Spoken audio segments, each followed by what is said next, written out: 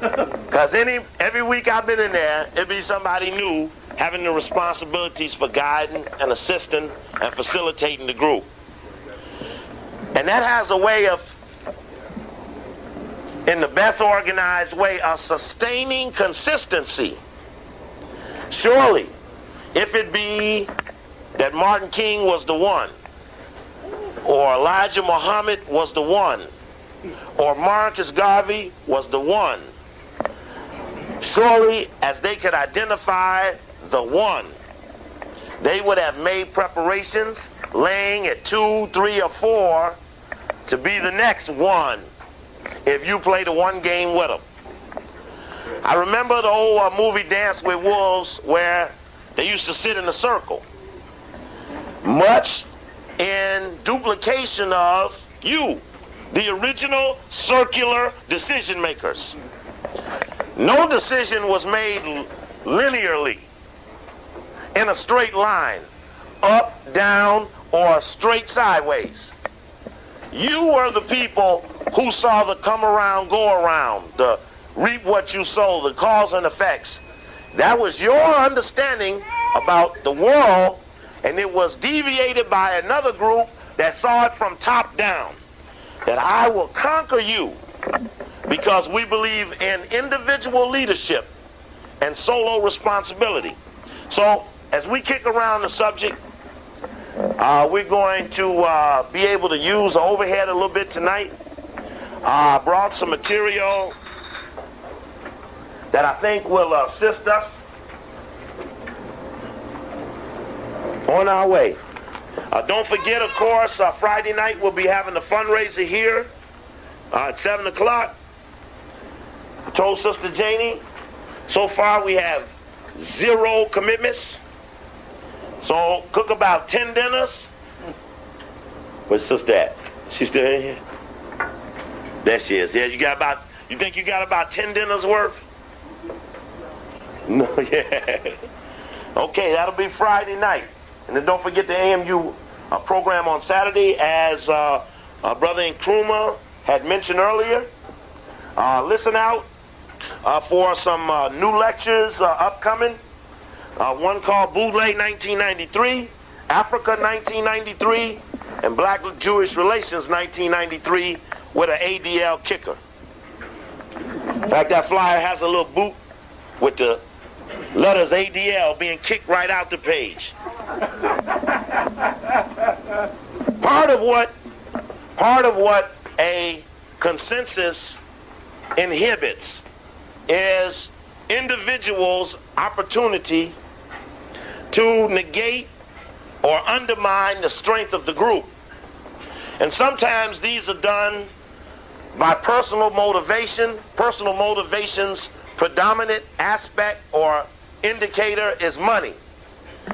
And I was talking Saturday out here in Pasadena about a little concept I was working on called white-nology, which dealt with things that the white people do that just articulate that they are superior and that we are inferior, and we accept these positions for no other reason than we got paid to.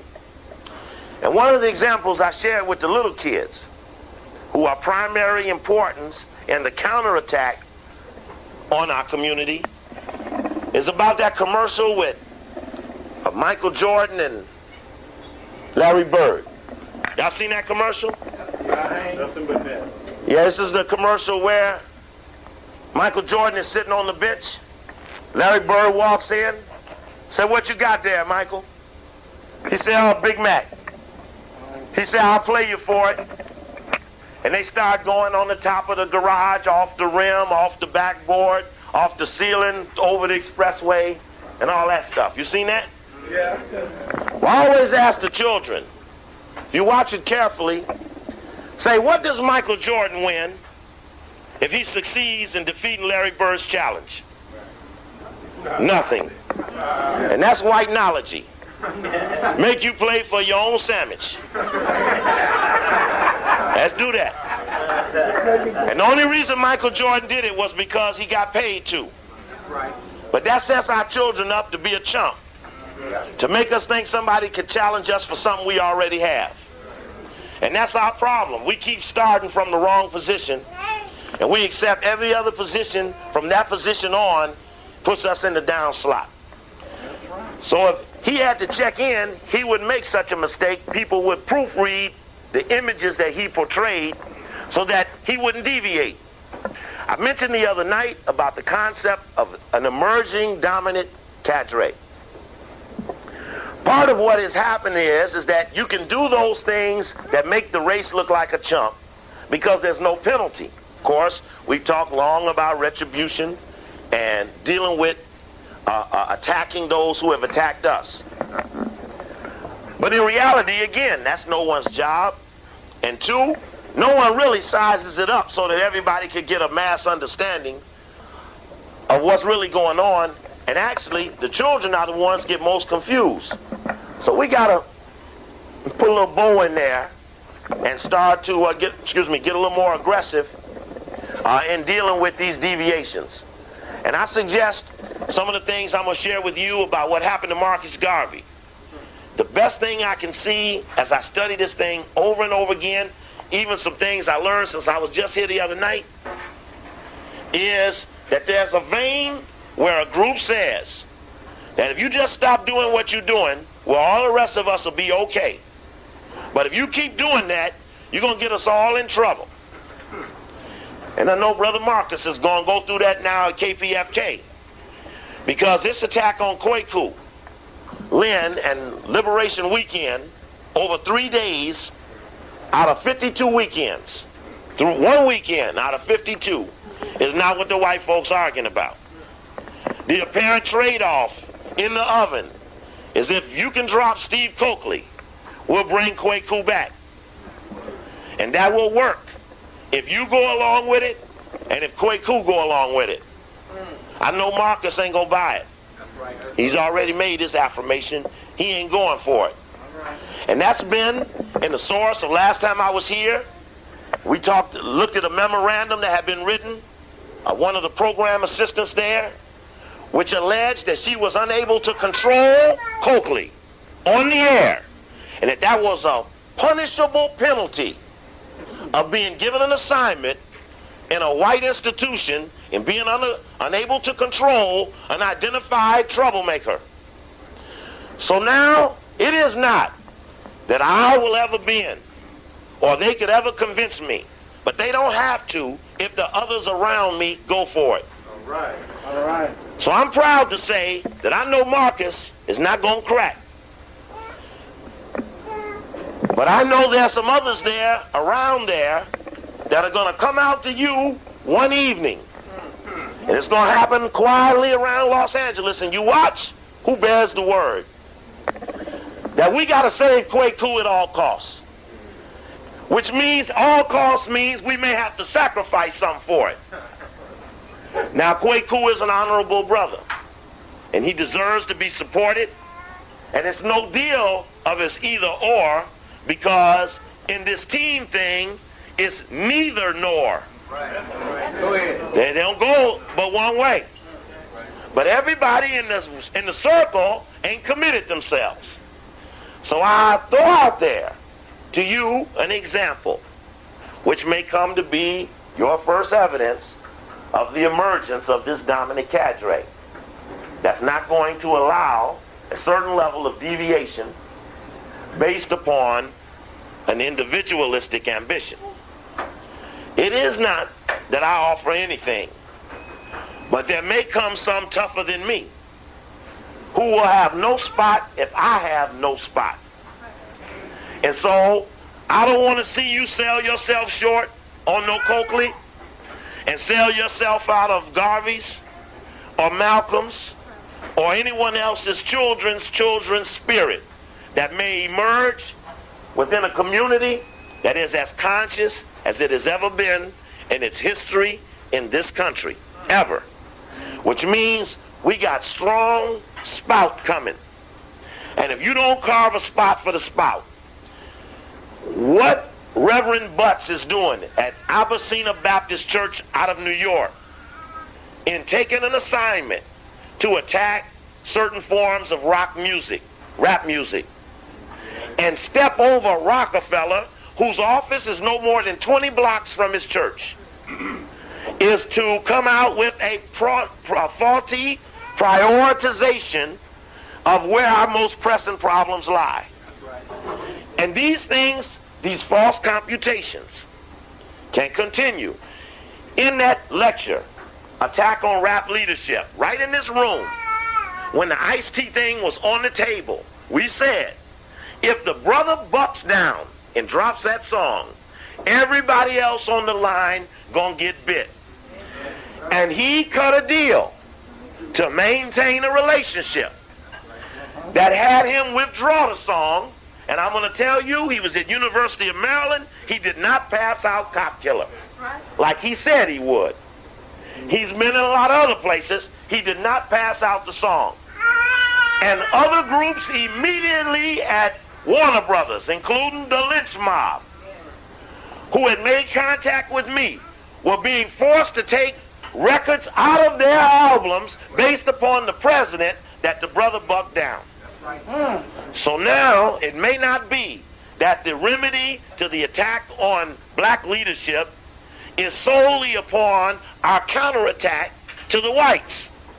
But we will cut down on the whites' options by consolidating our own power bases. So that this counterattack, in fact, Sister told me that she seen Halle Berry on one of them commercials promoting the spy project called Neighbor to Neighbor, which means that somebody may call out Brother Ed's name because they hear the tapes playing through his window. And the tapes are saying MFer and Huck the White Man and this and that. And it might be me on the tape. Somebody may call Ed out as a potential disturber of the peace, which is white domination. And he might get identified in the Neighbor to Neighbor program, and Halle Berry might have been just enough to convince someone that it was okay to do it. Having just run him off of that program with Alex Haley, Queen, which was deep. And her and Jasmine Guy went on the tour about being a little white ain't all bad. But it's damn near as bad as being all white.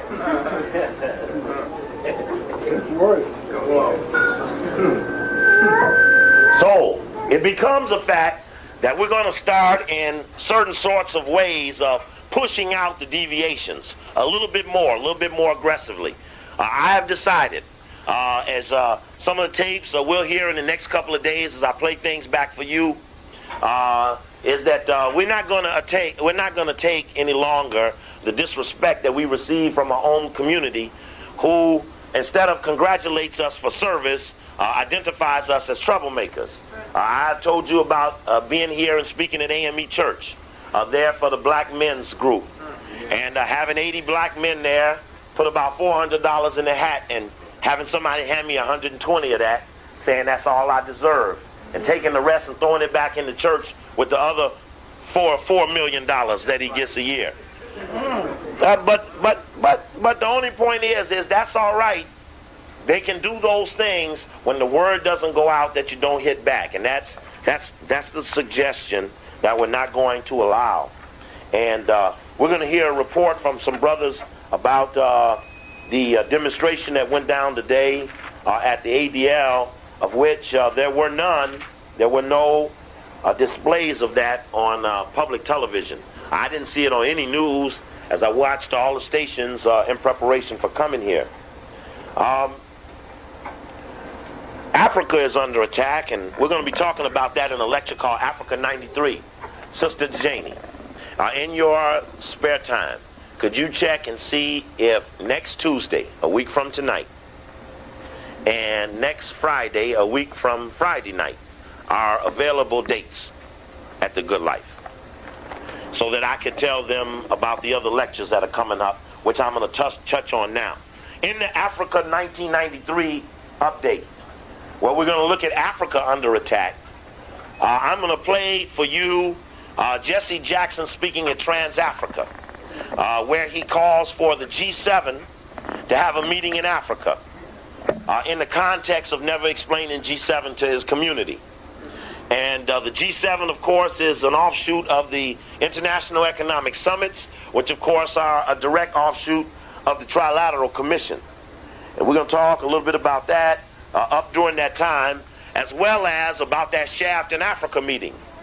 Now, what the Shaft in Africa meeting has showed me beyond a doubt, on Saturday, and there's a brother here in this room who did some outstanding research. And really, his research was persistence. He heard someone on the radio mention that certain information was available for free. It was the brochure, as well as the sponsoring private group that set up the second annual African American Summit in Gabon, Africa.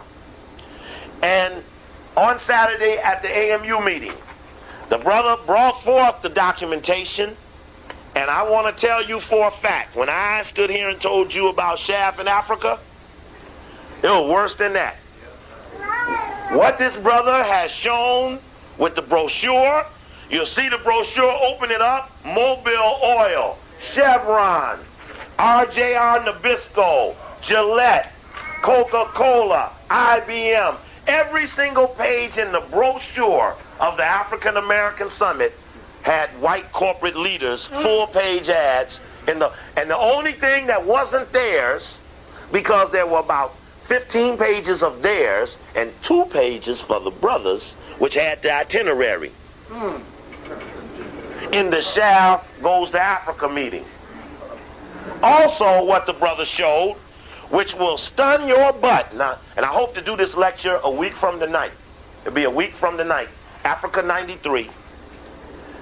And we're going to look at Mandela, Winnie Mandela, the settlement of the government, the PAC, what's going on all in Africa, the attempts to recolonize Africa. There's a whole spot full of African stuff going on now, and you're at your weakest moment in assisting Africa based upon not only lack of resources, but deprivation of information. And then they have brought in the have a little want some more leadership cadre to supplant your African attempt with the white problem on their back for solution time. See, you could bring Mobil Oil to Africa. If you didn't know that Mobil, all the time they was doing anti-apartheid stuff, was the largest corporation from America in South Africa, was Mobil Oil. You never heard about that because Rockefeller took his money and gave it to his agent, Randall Robinson. And he went out and led a anti-Royal Dutch Shell boycott, which you did hear about, didn't you? But you didn't hear about Mobil. Royal Dutch Shell is headquarters in the Netherlands. Attack someone you can't reach, but protect the one who is hidden by paying other people to misdirect the real attack system. See, we get confused about the attack. We don't know sometimes when you're being given something, you're being attacked. It might be that that weakens your resistance to further attack. It could be money. In the church, attacks are usually led about rumor. In the church, a rumor is a powerful commodity, much more powerful than fact, because you've got a speculation science. So in that arena, fact is not an argument. Rumor, speculation, the pastor sleeping with Billy Joe mama, can ruin a man instantaneously. In politics, it might be a different type of ingredient. But the knowledge of it is that every mode of leadership has a vein of attack. And so in the religious community, it may be innuendo and rumor. In the political community, you saw a Congressman Harold Ford just come out of a court case. You got Austin Hastings just coming out of a court case, having been attacked by another member of the own Black Caucus, John Conyers, who for years has had the impression of being a socially conscious congressman. But he led the attack on Austin Hastings to find him guilty in a court case before the House, which in fact duplicated a legal court case which was kicked out by a judge.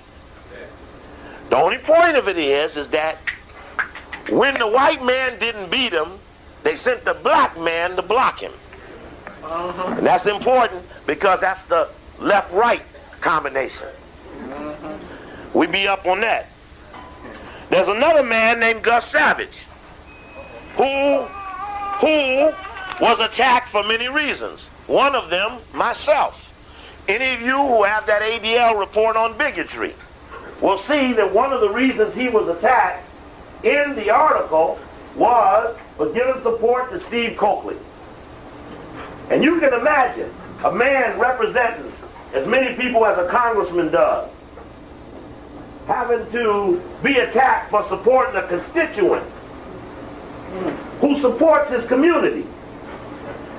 He's attacked also for his support of the Nation of Islam.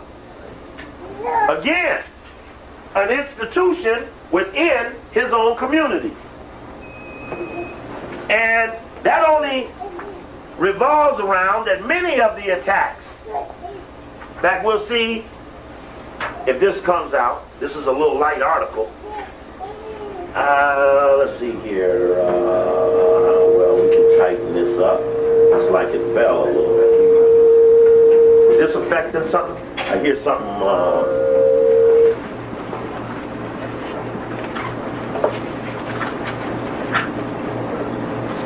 Yes. Let me see if I can just stick it up back there. That might hold. I don't know. Need some tape up there. All right. Might need more than that tape. I might need to stick it down. You off? Yeah. The chair, so you can stand up there? Huh? The chair, so you stand We'll see how it makes out. Can you make it up there, brother? Yeah, the chair, you stand up there. Tap it behind. Okay, and let me see something. I might have to bring it down. Let me see something. I'll read you the date off the actual copy. Friday, August something. Talking about the attack on Gus Savage. It says that the person who was used against Gus Savage was Ron Brown, head of the Democratic National Committee at that time. Of course, we know him as Boule Brown. In fact, Gus Savage said his name really is Ron Beige. Right, that's my fingers on the word beige. He said his name is Ron Beige.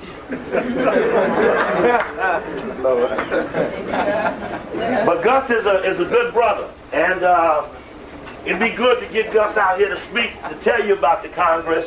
So Gus was one of the few congressmen who consistently voted against Jewish issues. In the caucus, when there were 22 or 24 members, it would be 1 to 23 every time. And then Augustus Hawkins, right before he started to go, started voting against the Jewish vote. He was 80, 84, and felt he ought to at least do it before he died. There's a name right down here that's mentioned in the Gus Savage attack here. And actually, I guess that makes it even harder to see. And the name is all right? Can you make it without the light? The name is right here at the bottom. It's called Rahm Emanuel. He's a Jewish guy. And he led the attack for the Democratic Party against Gus Savage, of which they ran a Rhodes Scholar named Mel Reynolds against him. And he chaired Mel Reynolds' committee. This is about this guy hooking with Mel Reynolds to chair his committee for Richard Daley to lead the fight against Gus Savage. But it says Emanuel is E-M-E-M-M-E-M-M-A-N-U-E-L.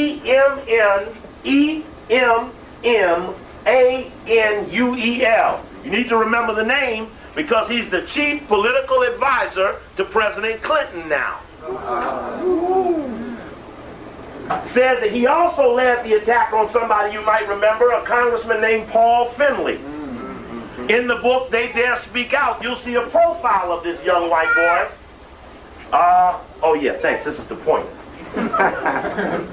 Crowd pleaser. Moment beater. This is his name here, that he got his spurs attacking Paul Finley, who was being thrown out of office for meeting with the PLO. And so, what I'm going to show, what I'm saying by showing this is that attacking our servitude squad sometimes could lead to promotion for the opposition. So in other words, sometimes they may be impartial about the attack. I will kill off Yahweh ben Yahweh if I can. I don't even know what he's up to, but if you'll promote me for doing it. Now the crowd that may ask you to do it may in fact have the precise motivations for wanting it done. His religious beliefs are too strong for us. His economic development program is too successful for us. But the person who may be the person to do it may have no other loyalty to the issue other than the guarantee of something, which means strategy. We have to beat down the amount of gain one can secure for crossing the servitude squad. In other words, we have to diminish the ability of the opposition to reward for attack. Because without reward, there are few psychologically motivated friends of the enemy. Meaning that he gets most of his followers for loyalty based upon might and persuasion of money and force, not because of belief. Ain't no, I so believe in you, I'm going to go do this for you, because they all get paid. They never do it for free. And they have to pay their believers. You got camera shooting bullets and shit. So, everything all right? So we must, in stopping the attack, beat down the reward system. So if Saunders is told, if you support Ridden, we'll reward you, you have to be able to diminish the reward system. Now, it's not, again, the analogy is not fair because Wu was not an alternative. Wu spied on me right here in this room as chairman of the Human Relations Commission. Right here, when I first came here. In fact, they were here spying the day we did the fundraiser for the Sisters of South Central, when we raised $400 for the sister. Right here, we had a little fundraiser here on a Sunday afternoon. And they were here, we had an argument right outside there by the phone over them coming to spot the meeting out. Now, we have felt, let me see here.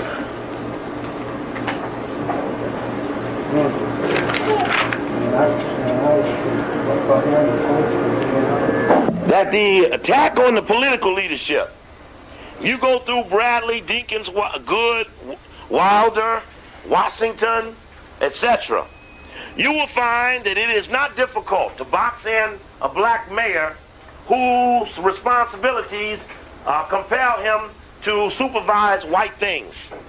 And because of that, the utilities, phone, electric, gas, light, municipal finance are beyond the leverage capability of a black man to offset them.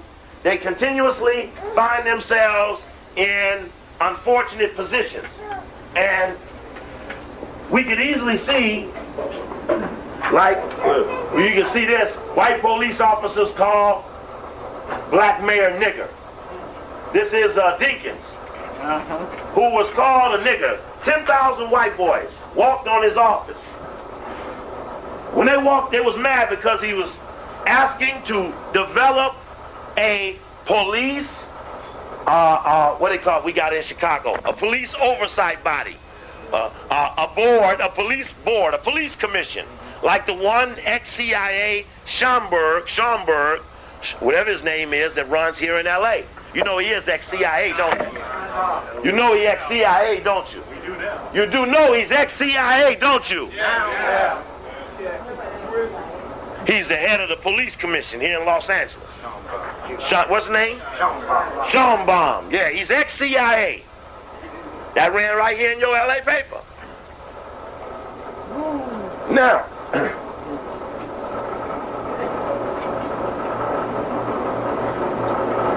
all throughout the story, during the protest, City Council member Una Clark of Brooklyn said she was called a nigger as she tried to enter City Hall. A major network news cameraman, John Haygood, said he also was called a nigger as he attempted to cover the story. They were covering the story of police. These was the New York police. Now, Dinkins got real mad at him. And as I mentioned, he then went out and got a new police chief and made him a white man. To show he was really upset. Oops, I'm sorry, I won't hit the paint. So he was really upset. But it only goes to show you that you can't stand them up to us as some sort of reward. What I saw when I studied about Garvey, and we talked about it the other week, was that it was very important for whites to offer to blacks a prototype of behavior or success, and the phenomena of the black mayors or overseers were to tell the black masses that they had in fact arrived. And I thought it was interesting that in this story attacking me from Taylor Branch, which ran in Esquire in '89, reprinted in this book Bridges and Boundaries about black-Jewish relations, put out by the Rockefeller Foundation, Ford Foundation, all the people I hate, all the people I talk against, are here talking against me, fair game. And but then I'm going to show you who the contributors are, who they said one of the most important things in putting this book together was to get a list of people who would endorse what we were doing. They didn't have control of what we were doing, but they endorsed what we were doing, so the perception was fed to the people that we were doing it together. You see, if you're going to attack Steve Coakley, don't nobody want to be the leader, because Coakley bop you on that ass. And usually the head man gets it first. And we hit. They know we hit. There's no doubt about it. They know we hit. And we get some good hits in. And so you go get a posse, a whole page full of people. Now this story attacks me, but it attacks our race, saying that blacks had to wait on Alex Haley to write Roots to learn of their history, while Jewish people had the Torah. It said things like that to personify the dumbness of the story. But it had to get a list of people to get them to affirm the attack. You see, if they can get me in a certain precondition, then the precondition is the prelude to another level of attack based upon my apparent weakness. And so, to go get a posse. Now this is a touring exhibit. This is going city to city. A museum. This is a museum exhibit. Put a whole 1/5 of the book is anti-Steve Coakley. The rest of it is history about how they attacked and defeated Marcus Garvey, about black-Jewish relationships, about SNCC and black-Jewish relationships, about the NAACP, the Urban League, and Jewish control, etc., etc., etc. The only real current attack in the book is the Coakley portion. So I ain't gonna sleep it. And then not beat the ones I see standing around it. Like Julius Chambers, Director, Council, National Association of the Advancement of Colored People's Legal Defense and Education Fund. Mayor David Dinkins. Mary Wright Edelman. Dorothy Height. Ben Hooks. Vernon Jordan. John Lewis. Eleanor Holmes Norton, Eddie Williams of the Joint Center for Political Studies, Percy Sutton, who twice denied me the right to be on his radio station from the Apollo Theater, all in the middle of the black community. Couldn't have Steve Coakley on his radio show, LIB, with Gary Berg, because Mayor Dinkins called Sutton, and Sutton called the program director, and I was canceled for being too anti-white.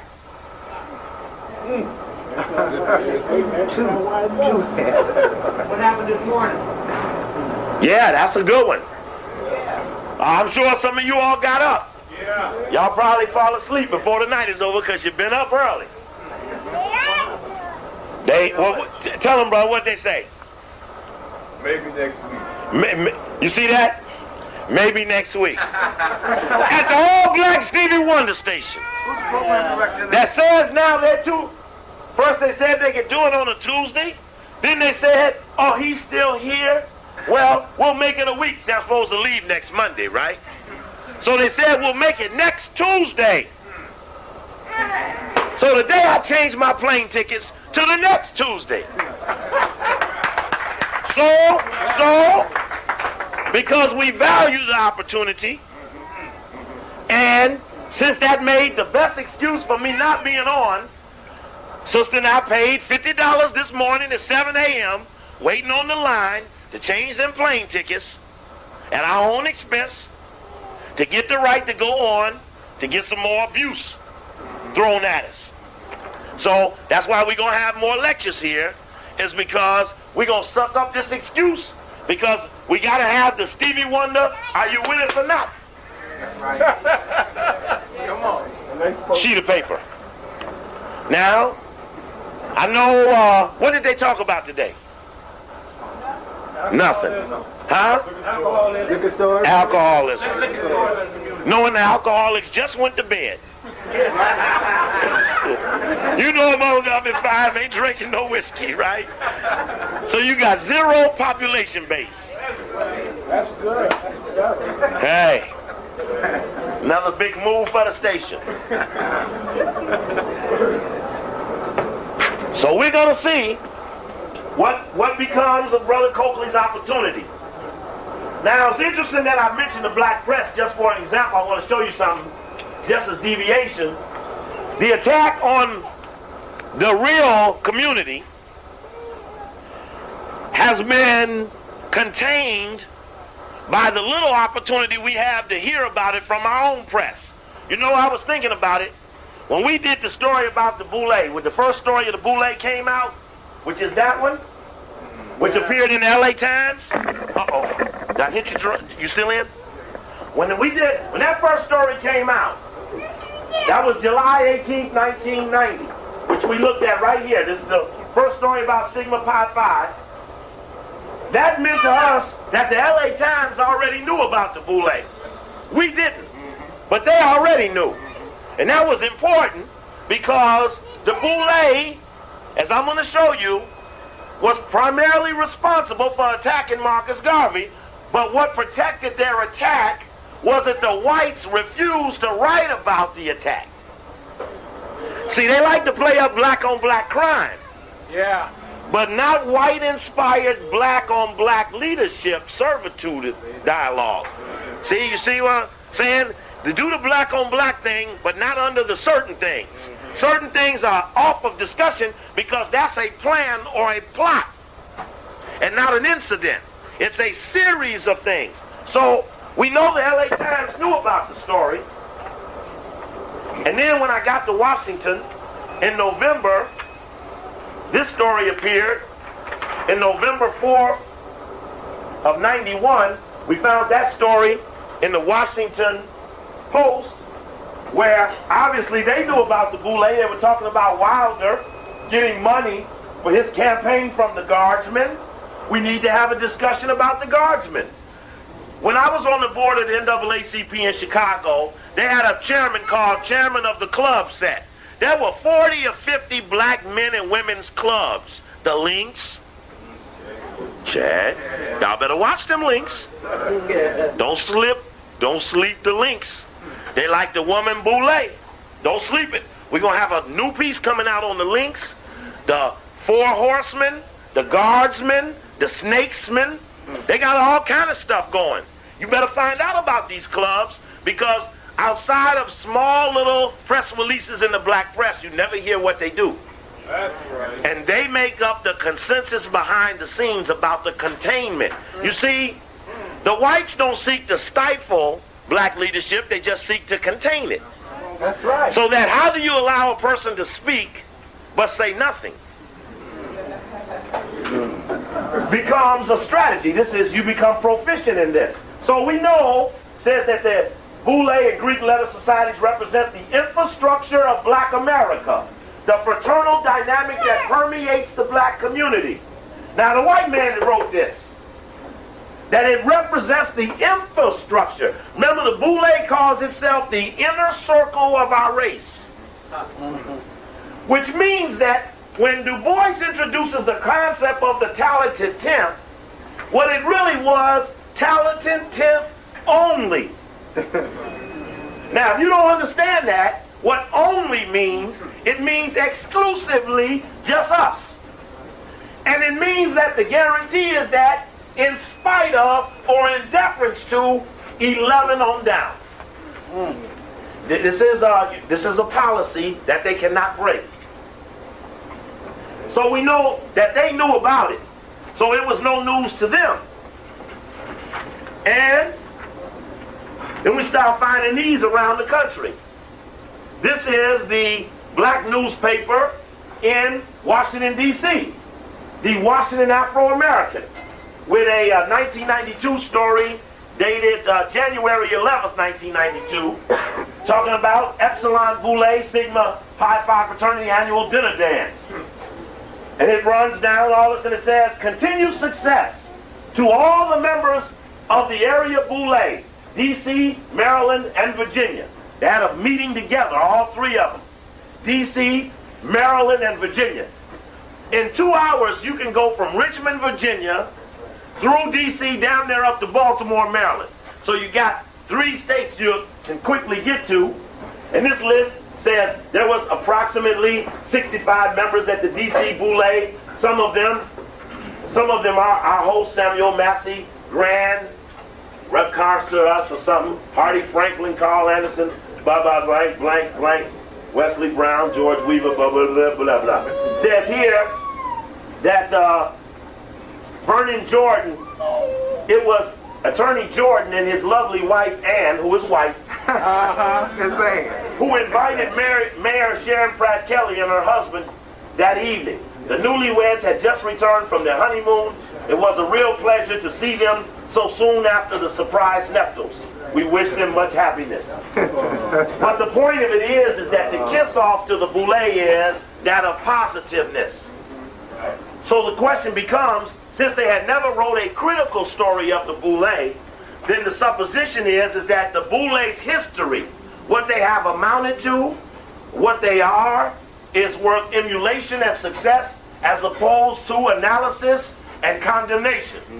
A value judgment has been made that we weren't a part of, and the conclusion is they have hidden their whereabouts from us on an honest level and confined our dialogue to things that didn't include them when they looked at the power dynamic. When in fact, in the power dynamic, they are the primary consulted ones from the white race. I'm doing my best. Now, this is of course, Jet Magazine, which in August is announcing the new head of the Boule being put in. And I see, you're just looking at it, you don't even see Boule. Which means you got to read into stuff, everything, every little picture, flip, flop, everything. You got to have some way of grabbing your attention. 41st, show you right, baby. The 41st Biennial Grand Boule of Sigma Pi Phi Fraternity convened in the Plush. What we know about every time they meet, it's always plush. It's always plush. Weston Crown Center, hotel in Kansas City, Missouri. The immediate past Grand Sire Archon Benjamin Mayer of Oakland passed the gavel to the new Grand Sire Archon Hugh D. Perkins of Baton Rouge, Louisiana. African Americans working together for progress was the theme. White progress. Well, how can we have progress when we haven't met? That's right. Was the theme of the Boule. Roy Roberts, manufacturing manager of General Motors Corporation, was the dynamic keynote speaker.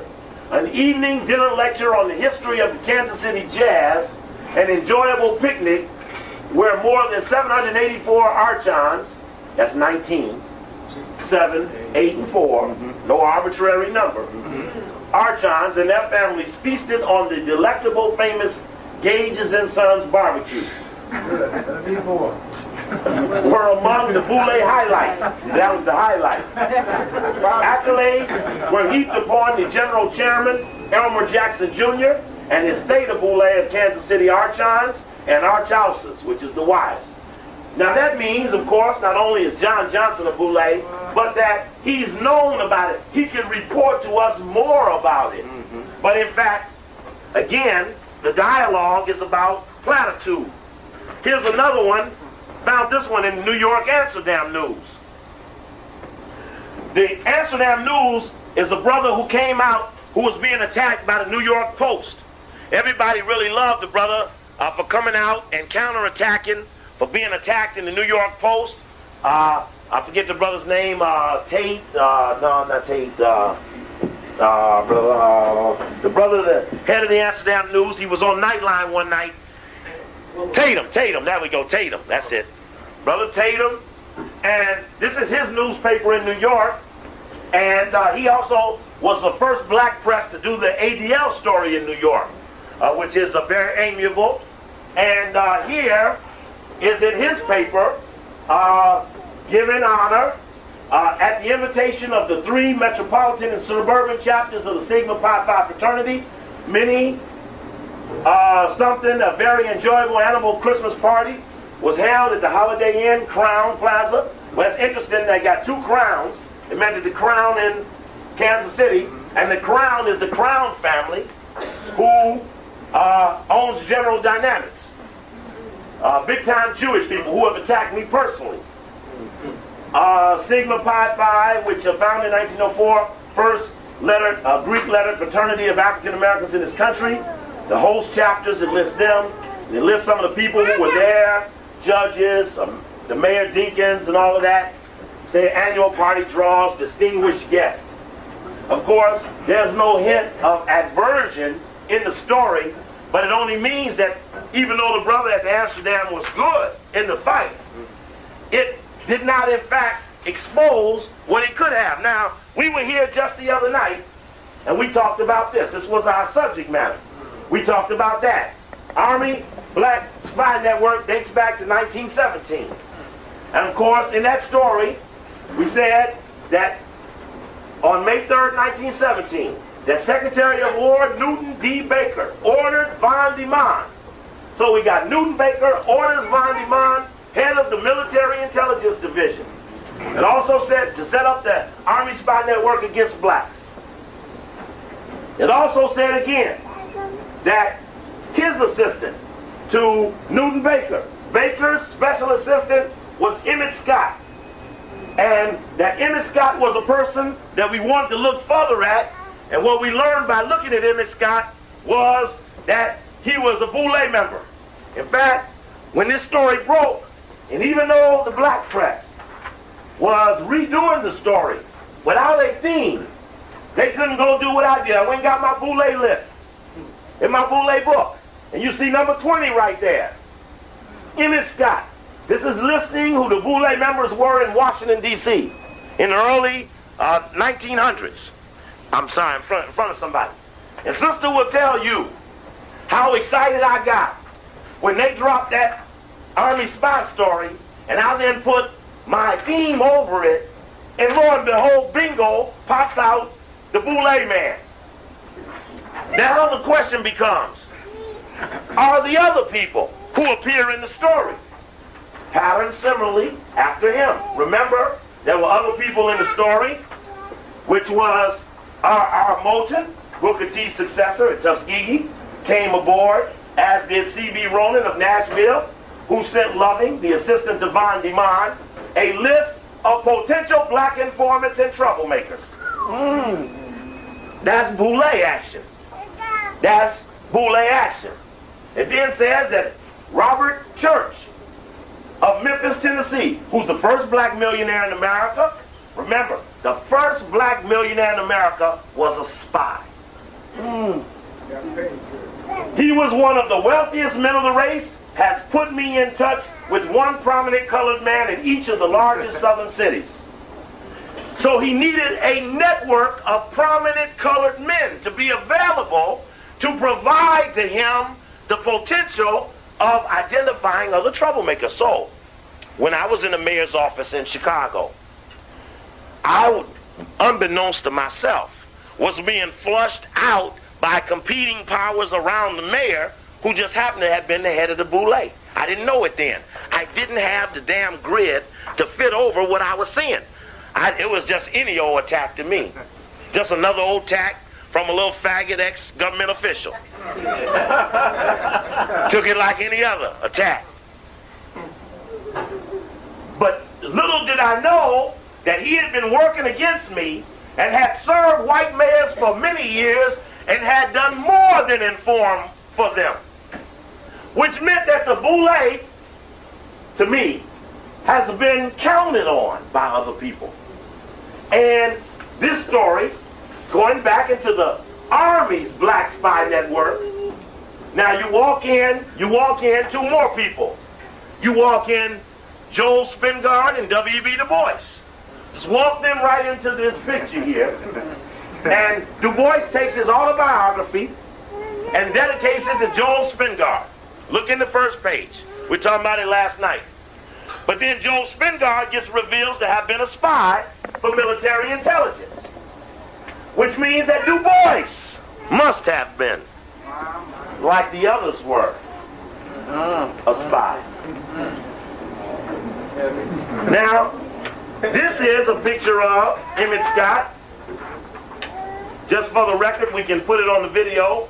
That's a picture of Emmett Scott as right here in Los Angeles in 1941 at the Boule meeting at Griffin Park. 30 years into his Boule activity, Emmett Scott becomes the 11th Grand Sire Archon from 1941 to 1946, and most prominently leading them through the war years. Now this is the Boule history book, keys us right up to the Memphis Commercial Appeal story. The selection of Emmett Scott as Grand Sire Archon was one of the singular events of Sigma Pi Phi's history, which had significance for its war relationships during these years.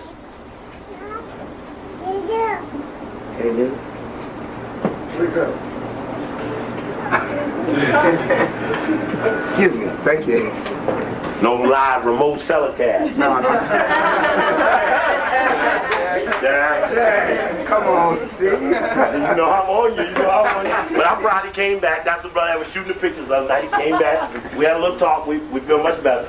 We'll be all right. We're okay. We'll be all right. Says here, now listen to this now. Remember, this guy is a spy against black people. But instead of being demoted for being a spy against black people, he was made the king of the inner circle of our race.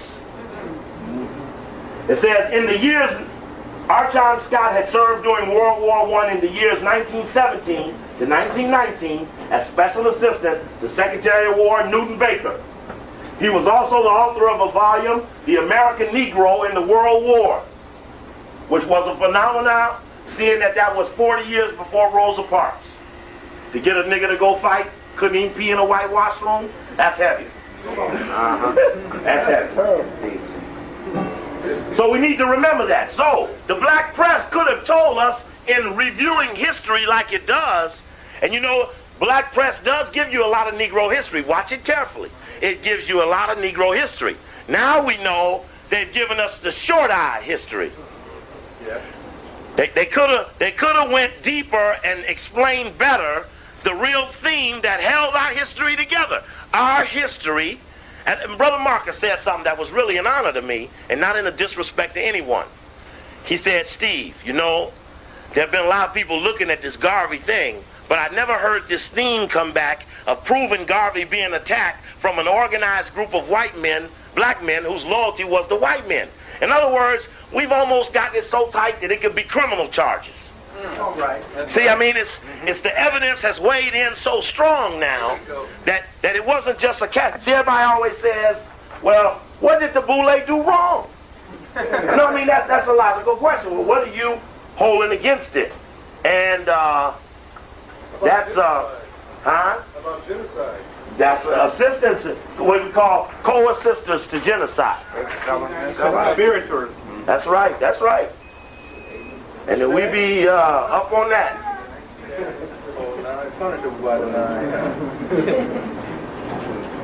And of course, we remember we talked about the other night, and of course you can't see that at all. Now you won't be able to see it. But we talked about how they utilized the Klan in the spy network. That they could always count on the Klan of keeping track on a nigger. So the Army used the Boule to spot out the troublemakers, but used the Klan to spot the niggers. Now what's the difference? You needed two different groups because the Klan didn't have enough money to spot out these niggas. Because Klan couldn't go where these niggas had the privilege of being at, which was so close to the white man that the Klan couldn't get that close. So the Klan had to supervise po niggas. But that's about the way it broke down. And so that they had to sort it out about who got to do what. Now, we don't want to forget this. Now, this is how one man built an empire. And I'm going to blow that little chart up there for you. Up. Let me see what I got to do here. I think I'm going to blow it up. Don't look like it's going to get no better. But what that chart tells you is how many chapters Marcus Garvey had in how many places. Cuba, 52 branches. Number of branches. Distribution of UNIA branches. Cuba, 52. Panama, 47. Trinidad, 30. Costa Rica, 21. Canada, 15. Jamaica, 11. Honduras, 8. South Africa, 8. British Guyana, 7. Colombia, 6. Dominican Republic, 5. Guatemala, 5. Nicaragua, 5. Barbados, 4. British Honduras, 4. Mexico, 4. Sierra Leone, 3. England, 3. Gold Coast, 2. Liberia, 2. Bahamas, 2. We have yet in the history, now this don't even include Harlem, Chicago. This ain't even concluding in the continent of so-called America. We have yet to come back that strong ever. That's right.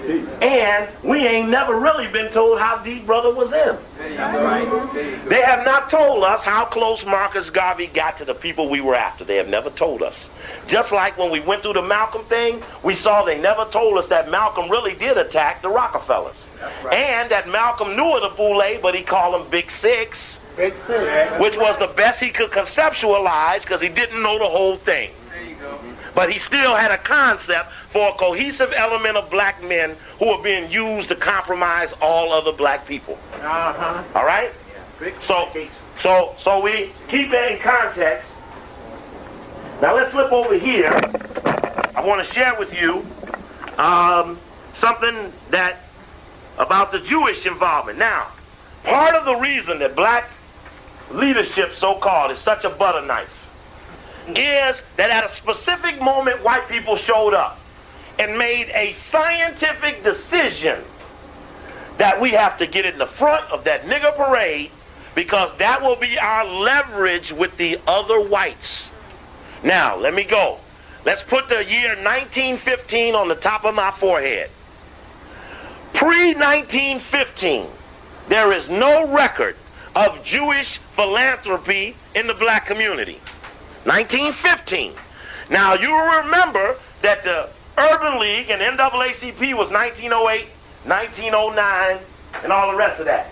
You remember that? All right. Wait, I just want to make sure it's wet. So, but these were predominantly being assisted by Anglos. And that the Anglos were, in fact, the ones that they all sought to be with, the Jewish philanthropists as well as the talented Tim. In fact, it mentions that there emerged an alliance. This is where you got to go back to the black. This will come out in the black and Jews thing. We'll go into this a little deeper. but that this so-called alliance that we've had started with Jewish wealthy and college-educated blacks. That was the alliance. Now that's significant, just to rehash it.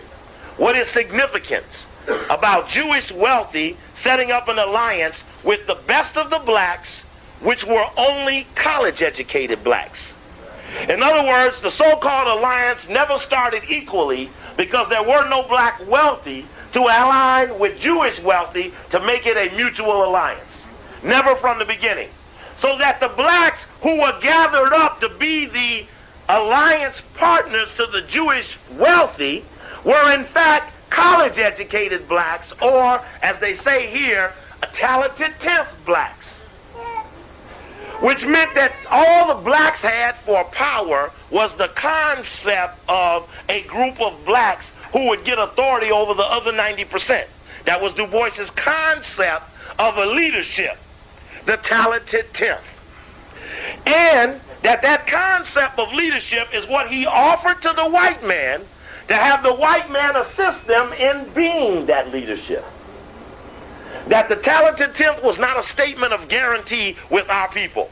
Our people didn't conceive of the concept. It wasn't taken to us for ratification. It was a separating of the community in an organized decision by a weak element that felt itself intellectually superior, but in fact was not more relevant, more helpful, what was not identifiably any better than anyone else who could have been the leadership, so-called. Now, let me hook it in with you right here. I want to bring something together right on top of this that'll make it real interesting. It says here, the article is David Levering Lewis, Parallels and Divergencies, Assimilation Strategies of Afro-American and Jewish Elites from 1910 to 1930. Now, as I said, I have never been one for Negro history. But now the 1910 to 1930 period is important to us in our investigation, because the spy story has told us that something happened in 1917, only 13 years after the formulation of the Boule. A predominant assignment had developed, and that assignment gave the impression that maybe this was set up to be the spy system. The argument simply stated that there is a time when a small number of socially powerful and politically privileged Jews and African Americans embraced the ideology of extreme cultural assimilationism. That although this ideology was empathetically not without paradox or illogic, its ultimate consequence entailed the abandonment of identity, and that these two elites, one wealthy and primarily German Jewish, the other largely Northern and college-trained African American, reacted to threats to their hegemony from both within and from outside their ethnic universes, decided to concert many of their undertakings in the belief that group assimilation could accelerate through strategies of overt and covert assistance. Influential Jews and talented 10th African Americans feared within a short span of time they would be powerless to promote their social and political programs because of nativism, other members of their groups who were acting ignorant or less civilized. In other words, assimilation would be messed up by someone who didn't know how to eat right and speak right. White. And it says racism set off among old stock Americans by uncontrolled migration from Eastern Europe and the Deep South. Many poor whites coming from Eastern Europe, many so-called poor blacks coming from up south. Triggering, in turn, divisive and strident cultural and political nationalisms among the unabsorbed, increasingly despised newcomers.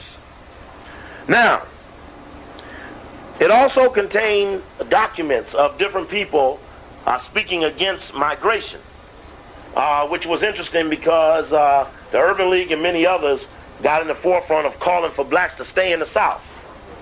And that raised a lot of other adjoining questions.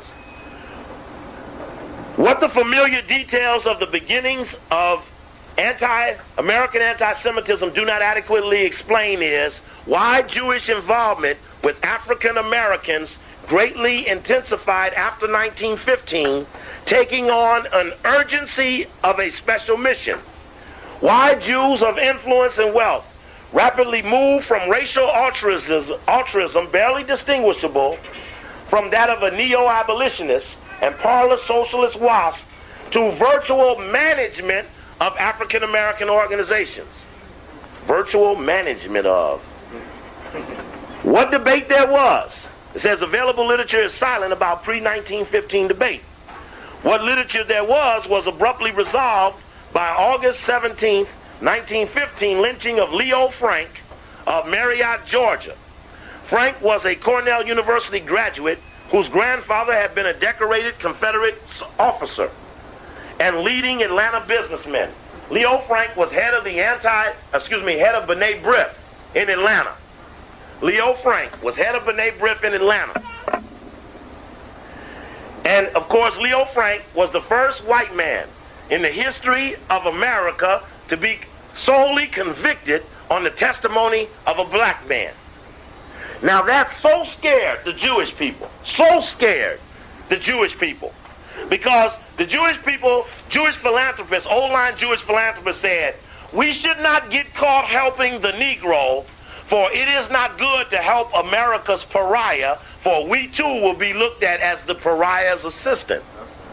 And since we're trying to escape being the pariah of Europe, we won't get caught helping the Negro yet. That was the pre-1915. But when the head of the International Order of B'nai B'rith in Atlanta gets hung for raping a white woman solely on the testimony of a black man, they got scared of this shit. That scared them. That's when they ran out and formed the Anti-Defamation League. Because that's when they knew that if a black man could convict a Jewish man, white man in America, that they better get out quick and get some sort of organization to protect them. Because to them it couldn't have been anything lower. Says here, listen to this. Says that accused of the murder rape of a white female, he was the first white man in post-bellum South to be convicted on the capital offense on the testimony of an African American. The incendiary speeches of Tom Watson, the nearly demented Georgia populist leader, and the barbarianism of Marietta mob made it clear that the victim's punishment had been determined by race and class rather than by regard for evidence. The Frank Clay's case also briefly threatened Afro-American Jewish goodwill when the Jewish-owned New York Times demanded that the Georgia authorities try the African-American janitor, the sole witness to the crime, as the guilty party. Yeah. Meaning, hey, not only is he not guilty, but try the nigga. You know what you're supposed to do. It's a nigga against all of us.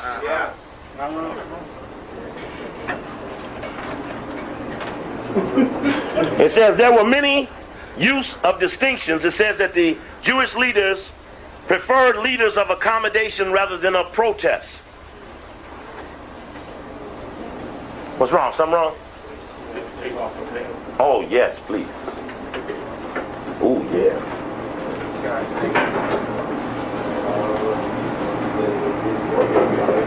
Now,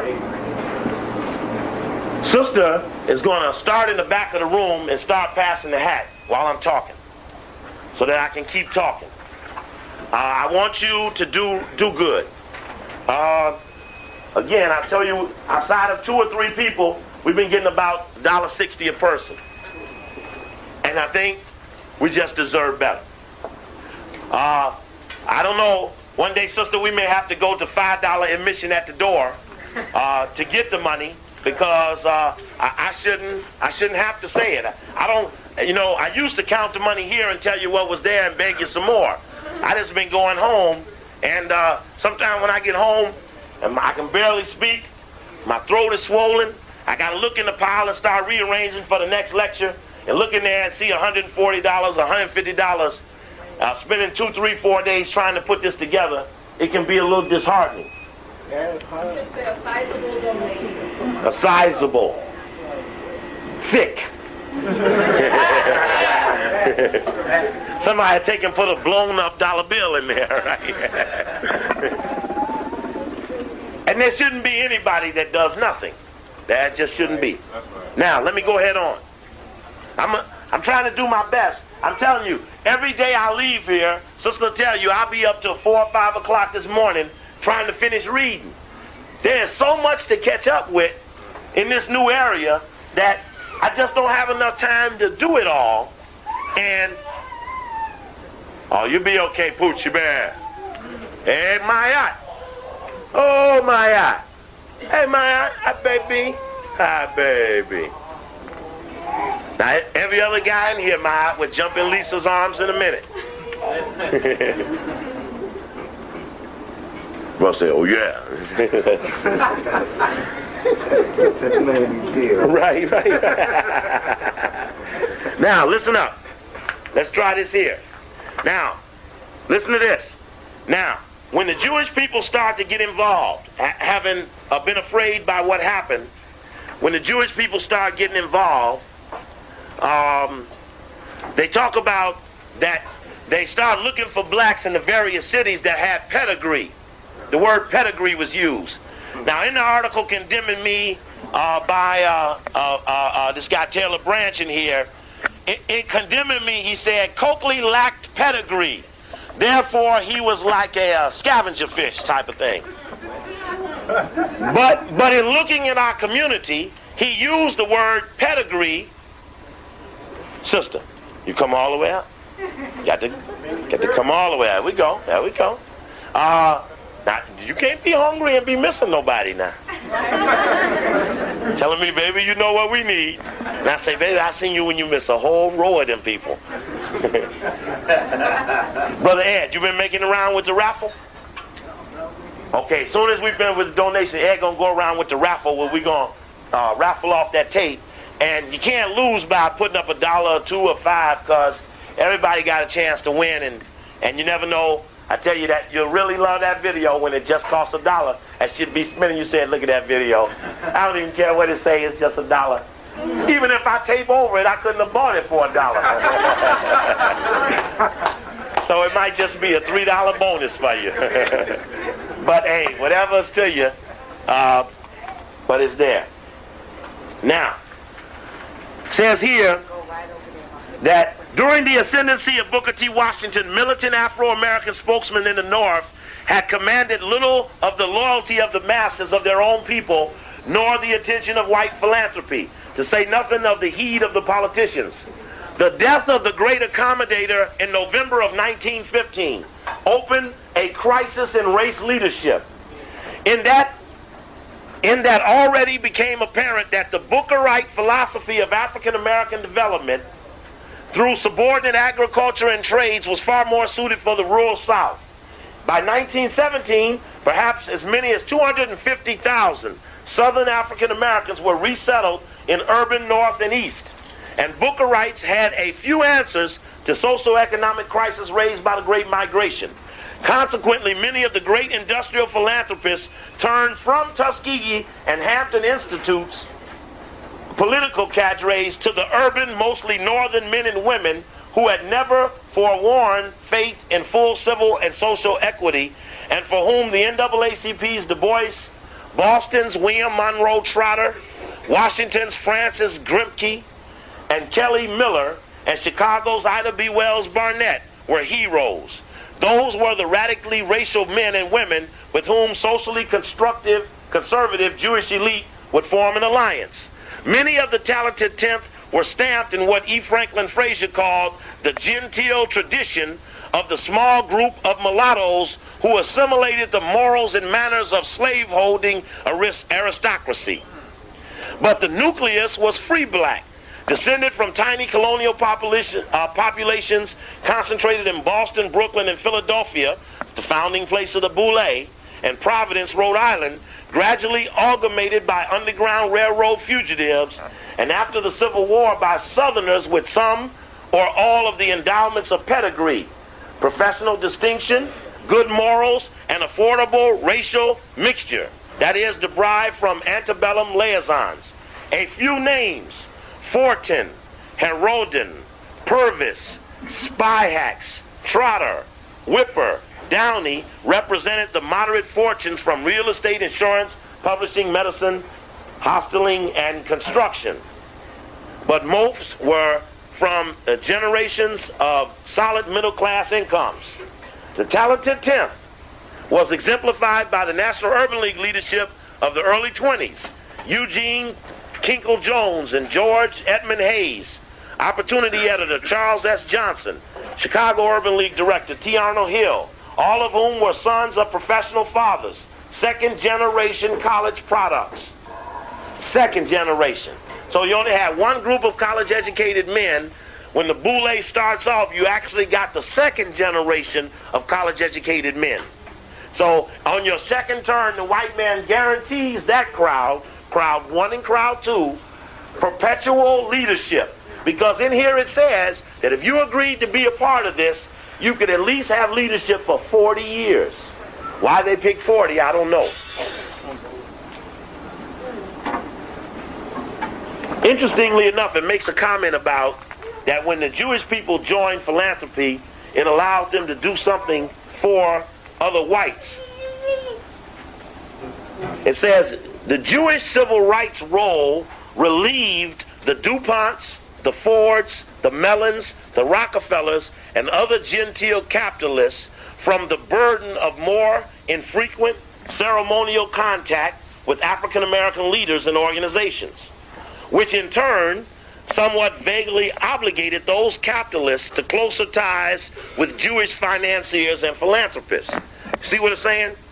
That because the Jewish people showed up and relieved the DuPonts, the Astors, the Rockefellers, the Mellons, the Fords, etc., from spending their time or wasting their time giving their money away to Negroes in hump and pomp ceremony, that the Jewish community came in and became that tender to the black leadership, which obligated the Carnegies, Mellons, DuPonts, and others to fraternize with Jewish philanthropy for assisting them on the Negro question.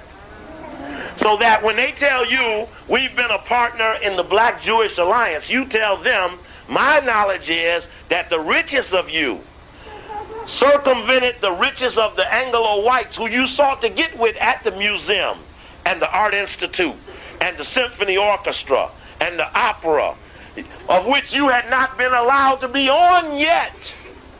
That by giving philanthropy to the Negro, who you never hung with, you in fact tended to an obligation that the white race had to keep niggas cool. And that for that, for example, Japan and Germany want to come in on the world thing. So every time something come up, America say, well, Japan, you got to put money up for Russia. Japan, Germany, you got to put some money up for Russia. You all got to help pay what it cost us to pay the world off. We'll put you on the Security Council of the UN. We'll put you, but you got to fork up and pay over for the containment of the globe. So in other words, if you're going to, Japan, enjoy the benefits of a world we dominate with military strength and violence, you got to pay us for dominating it. And so for the Jewish philanthropists to be included in the Anglophiles, which was what both groups aspired, the blacks and the Jewish people aspired to be up there, they had to show that they would foot the bill. You with me? Oh, yeah. So when they go into that dialogue about, and boy, I couldn't imagine them ever showing up for a real meeting over history. But God, we could have a trial. We could try black-Jewish relations. See what happened in there. Now, listen to this. In fact, the guy Villard said, I have never appealed to them for aid to the Negro and been rebuffed. Villard was the first Anglo or white, he was the first chairman of the NAACP, of which Spingard then followed him. But Villard only stayed there until Du Bois attacked Villard and made him leave, which brought Spingard in. And you must remember that too. It's a preferred leadership. Now, it says here that support of and participation in African American civil rights movement was seen after 1915 as meeting Jewish needs, when barely 10 years earlier they had supported those African American forces, the Bookerites, only. It says, in the aftermath of the Frank case, upper-class Jews increasingly encouraged the new African American leadership, the talented 10th, which employed agitation and publicity as principal weapons to force the glacial pace of civil rights. By establishing a presence at the center of the civil rights movement with intelligence, money, and influence, elite Jews and their delegates could fight against anti-Semitism by remote control. You see, when Coakley gets attacked, I'll show you all the stories. They say, where are our responsible black leaders? Meaning, where are the ones that we paid to attack in a situation like this? You know what I mean? And so, in other words, they're going to fight the attack on themselves by remote control. In other words, if LeGrand Clegg says that Jewish people have dominated the influence of Hollywood and have portrayed negative images, and then by noon Ben Hooks condemns him, the man who he was speaking for. They didn't have to fight LeGrand's so-called anti-Semitism, because by remote control they could clocker the niggas to do it. That's right. That was the point. To be able to clock you a nigga to show up. That's why they put niggas in the forefront of all their fights. That's right. So they put a sister was head in Planned Parenthood, and they know how to do that. Mary Wright Edelman, she's theirs too. Eleanor Holmes Norton, she's theirs too. Listen to this. This is deep. Julius Rosenwald became a trustee of the Rockefeller Foundation in 1922. This is very important, because the Rosenwald Fund had always given out a lot of money to black schools. In fact, by the time Rosenwald hooks up with Rockefeller in the 20s, he had already given away $4 million to secondary and primary schools in the South. In the South.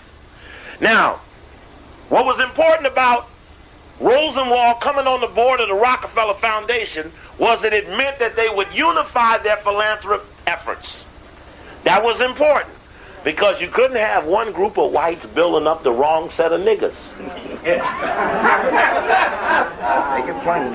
So you had to have a clearinghouse so that you could check with your army man to find out who the troublemakers were, because you never give money to a troublemaker. The word in their bill is, don't feed the teachers. So remember that phrase. That hangs up in them foundations. It said right on the wall, don't feed the teachers. Yeah. And then the subline is, feed the dumb and the ambitious. Now, Julius Rosenwald became a trustee of the Rockefeller Foundation in 22. After distributing more than $4 million or less out of his pocket to build schools for Southern blacks. Now remember that book. I mentioned to you the book by Carter G. Woodson, and there you go, show you right.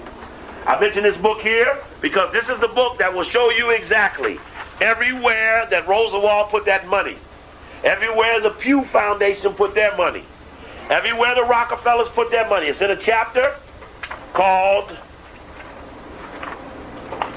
Educational Development. And in that chapter, it just lays out tons. It says the education of the Negro, however, has continued in the hands of whites, and the Negroes themselves being largely the objects of such efforts. This results from the fact that in the main it is a concern of the government, and Negroes are not permitted to figure conspicuously in this sphere. The philanthropists are not to be blamed for this. They are merely dealing with the situation as they found it.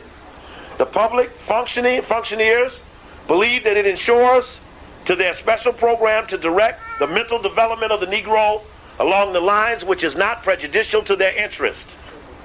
To develop the Negro along the lines which is not prejudicial to their interest. And some of them, discarding the economic principle that the consumer pays the tax, boldly assert that since they are financing the education of the Negro, they have the right to direct it as they will.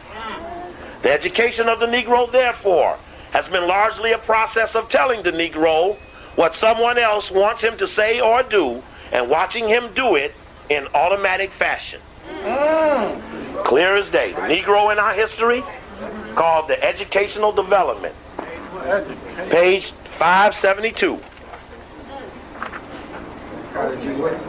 Carter G. Woodson and Charles Wesley. Charles Wesley, of course, wrote the history book of the Boule. Carter G. Woodson wrote the Miseducation of the Negro. And the Education of the Negro. Correct. Outstandingly correct. The General Education Board. Anytime you're researching the past, you see the word General Education Board. That was the forerunner to the Rockefeller Foundation. That was his name before it became called Rockefeller Foundation. It was Rockefeller's foundation, the General Education Fund. It's just that it was just that, an education fund. It says the General Education Fund, in dealing with the problem of Negro education in the South, has consistently tried to aid the various education agencies of the states in their endeavors. In 1910, the Peabody Education Fund, the Southern Education Board, enabled Virginia to employ a state grant for Negro rural schools. The following year, the General Education Board took over the support of this work and extended the offer to other southern states. Kentucky, Alabama, Arkansas responded at once, and they were closely followed by North Carolina and Tennessee. By 1914, Georgia was added. By 1919, each of the southern states had an appointed state agent for Negro rural schools as a member of the staff of the State Department of Education, paid for by the Rockefeller family. So he had built him a Negro superintendent of Negro school development in every state. Now, if you have someone compiling a list of troublemakers, it doesn't make any difference unless you got access to controlling where a troublemaker may reside. Like at compulsory school, where everybody's forced to go. Now, if you got this sophistication of a system going, you can in fact start steering the student. Opening up positive veins or breaking down negative veins, depending upon whether you want them to succeed or fail. And this book goes on, shows Howard, Fisk, shows all the schools, Atlanta U, all the money. That whole thing was built by the white man. I mean, he built it to the bone. It is not that he just controlled all them historically black colleges, but he has controlled the high schools, the grammar schools, and the kindergartens. Everything. He set it all up. He left none of it for nothing. Remember, it was from slavery to controlled education. In other words, you were in fact just opening the cow out of a barn and sending them in to a barn house. He never really ever got a chance to roam free. There was never a Negro school just for Negroes, by Negroes, Negro finance. There has never, ever been one, ever. Ever. Though they bore our name and perception, we have never, ever had one. And this whole chapter on education, I'll just leave that up there. It talked about, just to show you the domination, I was talking to you about the Roosevelt, says that the Roosevelt Fund, working in cooperation with these agencies, contributed towards the erection of 5,357 public school buildings in 15 southern states, 4,977 schoolhouses, 217 teachers' homes, 163 shops of vocational units, costing $28,408,520. This amount, according to the report, the Negroes themselves gave $4 million in cash, labor, and materials. says the teacher capacity of the so-called Rosenwald schools was 14,747. And out of those teachers that the whites were grooming to teach the Negroes came the leaders of the Negroes. They were all teachers first. Many of your key black leaders now are still teaching. They have always been college incubated. Think about it. Check. Oh, tape check. Okay. Anyway, I won't go any more to that chapter, but that chapter stands alone as being able to describe. What we're now talking about is that the select attack on black leadership has actually really been an attack on everybody who wasn't on the program. If Coakley lacked pedigree and was a street scavenger, peddling tapes, then that was because he knew everybody else in the scheme was on the program. There wasn't nobody in the program that wasn't on the program. And little beknownst to the ones who rise up to get to the door to find out that by pedigree, breeding, assimilation, ambition, and other unworthy characteristics, that your talent, your skill, your desire, and your ability to be effective for the race, which is why you can understand why they wanted to ridicule Marcus Garvey. They just didn't say we don't want Marcus Garvey, but they call him black and dumb and ugly. What was that Du Bois call him? Big lips. Big lips and what else? Uncle Tom. Marcus Garvey called him a Buffoon. monstrosity. Now what? Marcus Garvey called him a monstrosity. A monstrosity. In fact, it talks about the day Marcus Garvey went to the NAACP offices and saw all them white people running everything and stormed out of there saying, I don't believe it. And that was interesting because he could not believe that they would accept this relationship from the white man. When in fact, if they had just stuck with him, they could have had it all. Do you understand that if they hadn't broke ranks and decided to bite on to the hope of the American dream, we could have had it? In that it wasn't the attack of the white man that stopped us from getting it. It was the allowance of a group of blacks to stop from supporting it. That's what it was. That's what it was.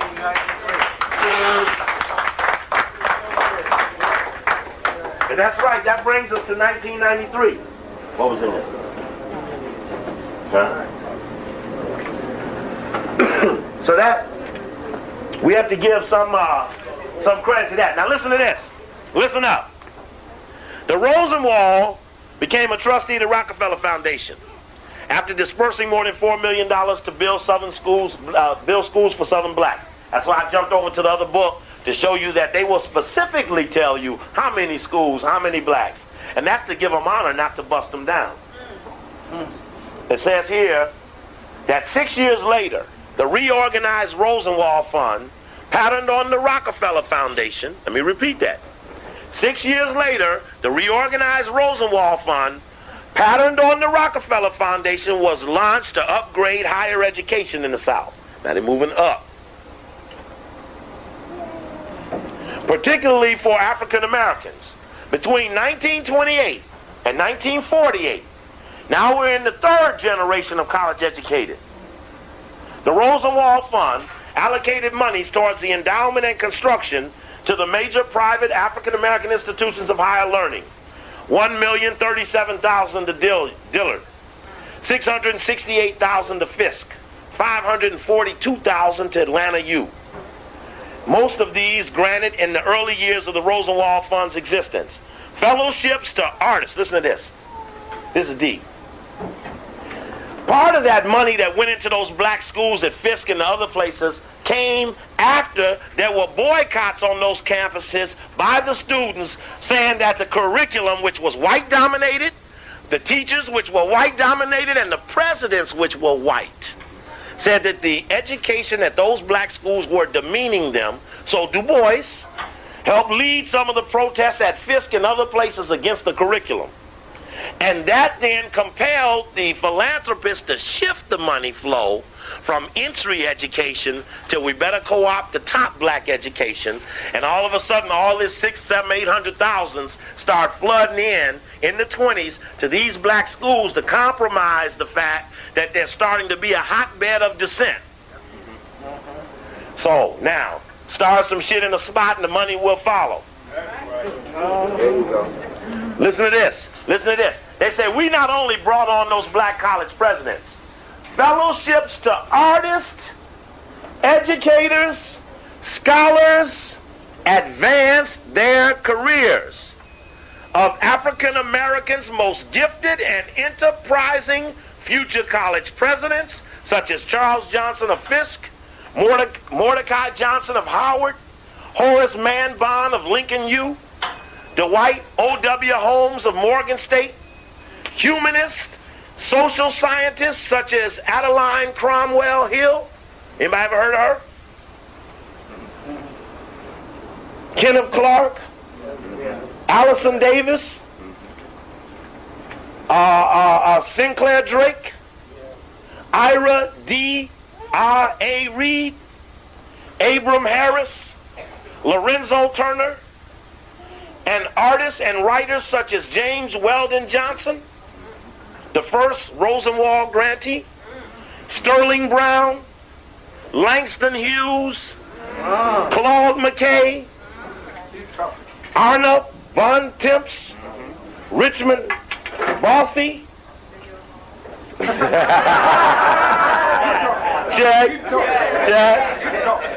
Selma Burke, Augusta Savage, Hale Woodruff, Jacob Lawrence. Significantly, Jewish educational philanthropy accelerated shortly after Fisk Howard Hampton had student protests in the 20s against policies and curriculum that a new generation of students considered racially demeaning. A crucial, if not apparent, difference between Jewish and WASP benefaction of African American higher education was the assistance of the former on education of competitive quality.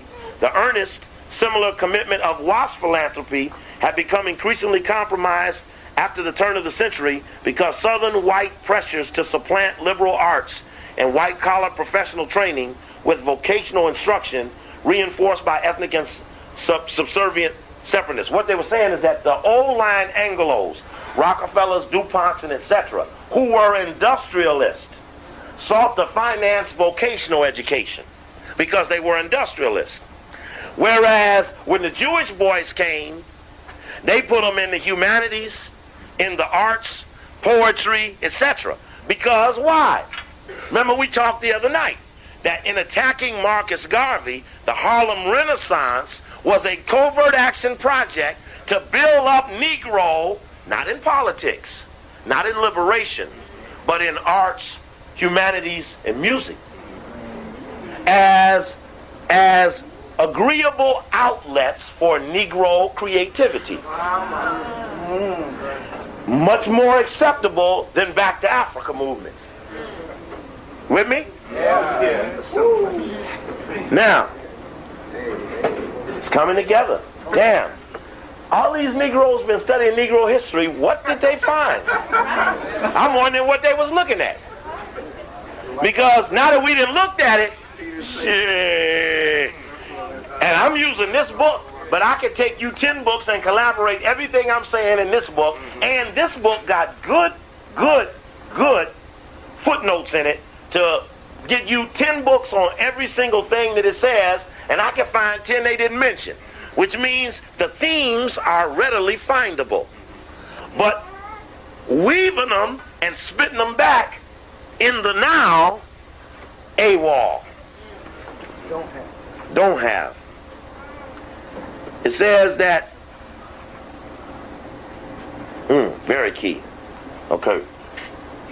Constructive charity, profound influence, contribution to the formation of a kindred elite followed quietly from the policies of Jewish leadership. The contribution to the formation of a kindred elite. Let me repeat that again. Boy. constructive charity, profound influence, and contribution to the formation of a kindred elite flowed quietly from the policies of Jewish leadership. An additional benefit deriving from African American philanthropy, or so Alfred Stern, Jewish Rosenwald's son-in-law, hoped, was the undermining of the stereotype of Jews as predatory merchants and exploiters of real estate. In other words, the giving of money by Jewish people to the Negro was to offset the protocols of the learned elders of Zion. And the international Jew, which called the Jewish man a money-grabbing honky dogma, of which he was. And is. In the greater sense. Since what he was. He is that and more. The beast. In fact, don't forget, this is a beast feeding session. That's wrong. That's wrong, isn't it? Who feeds the beast? The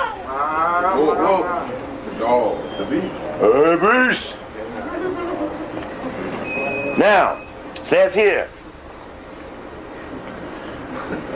Yeah, that's deep. For the talented 10th, heightened Jewish collaboration was extremely beneficial, for it too was caught and unprepared by what the novelist and poet Claude McKay called African Zionism of Marcus Garvey's Universal Negro Improvement Association. The Garvey's movement's leadership was the majority was of true believers, but its growing appeal among African Americans extended from coast to coast deep into the South.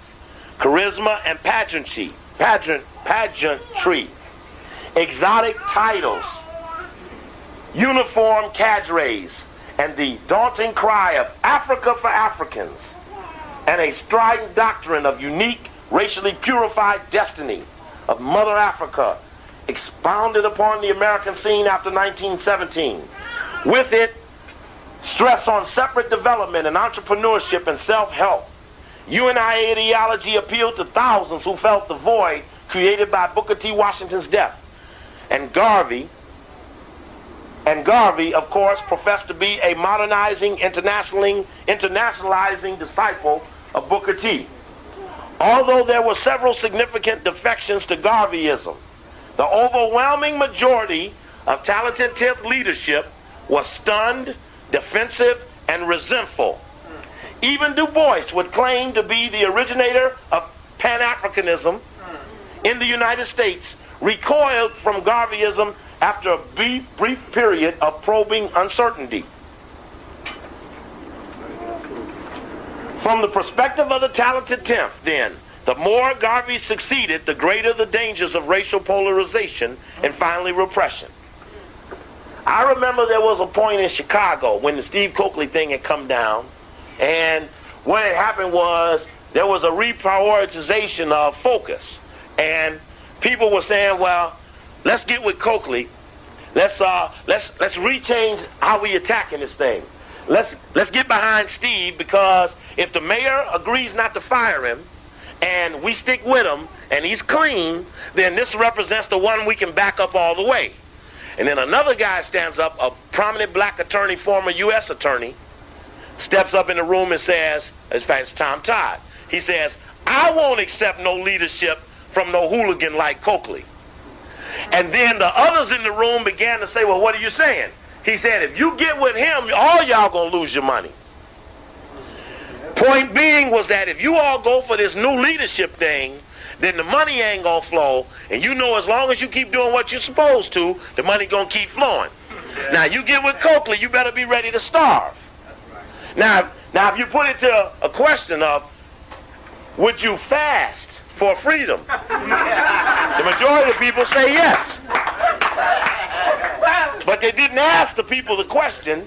The ones who were fat-bellied made the decision for the ones who were hungry. And we're still making fat-belly decisions. You see, again, if the righteous leadership develops that's hungry, the elite will not follow them. Because there is nothing short of a white man's fart shall they follow. Come on with that. Show you right. Hey. USA. Oh. There you Shaq. All right. Says that American Negro leaders are not jealous of Garvey, the crisis protested. They are not envious of success. They're simply afraid of his failure, for his failure will be theirs. But despite Du Bois's disclaimer, the Talented Tenth was envious and afraid of having to share and perhaps even yield its pretensions to leadership of the African American masses. Garvey was only partly blustering when he charged, quote, that the Negro who has the benefit of an education 40, 30, or 20 years ago is the greatest fraud and stumbling block to the real progress of the race. And you know what? And you know what?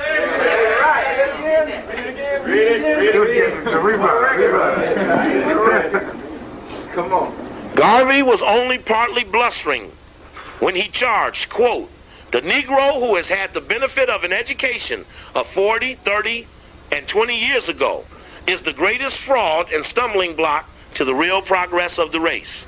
Nor, it says, nor was he guilty, as some pretended to believe, of applying an inappropriate West Indian color status theorem to African American leadership in the United States. If it was vicious to call attention publicly to the light complexions of the Talented Tenth, it was also extremely effective against Du Bois, Jesse Moreland of the Young Men's Christian Association, YMCA, Walter White, and their kind. That charge drew from Du Bois the immediate warning, quote, American Negroes recognize no color line in and out of the race, and they will, in the end, punish the man who attempts to establish it. You hear that? You understand what he's saying? We will punish any man that reduces this to black and white. And right, and that became the punishment of Marcus Garvey. For it was just that clear to him. The deflation of, and this, we read this the other night, I'm just going to read it again to put it in context.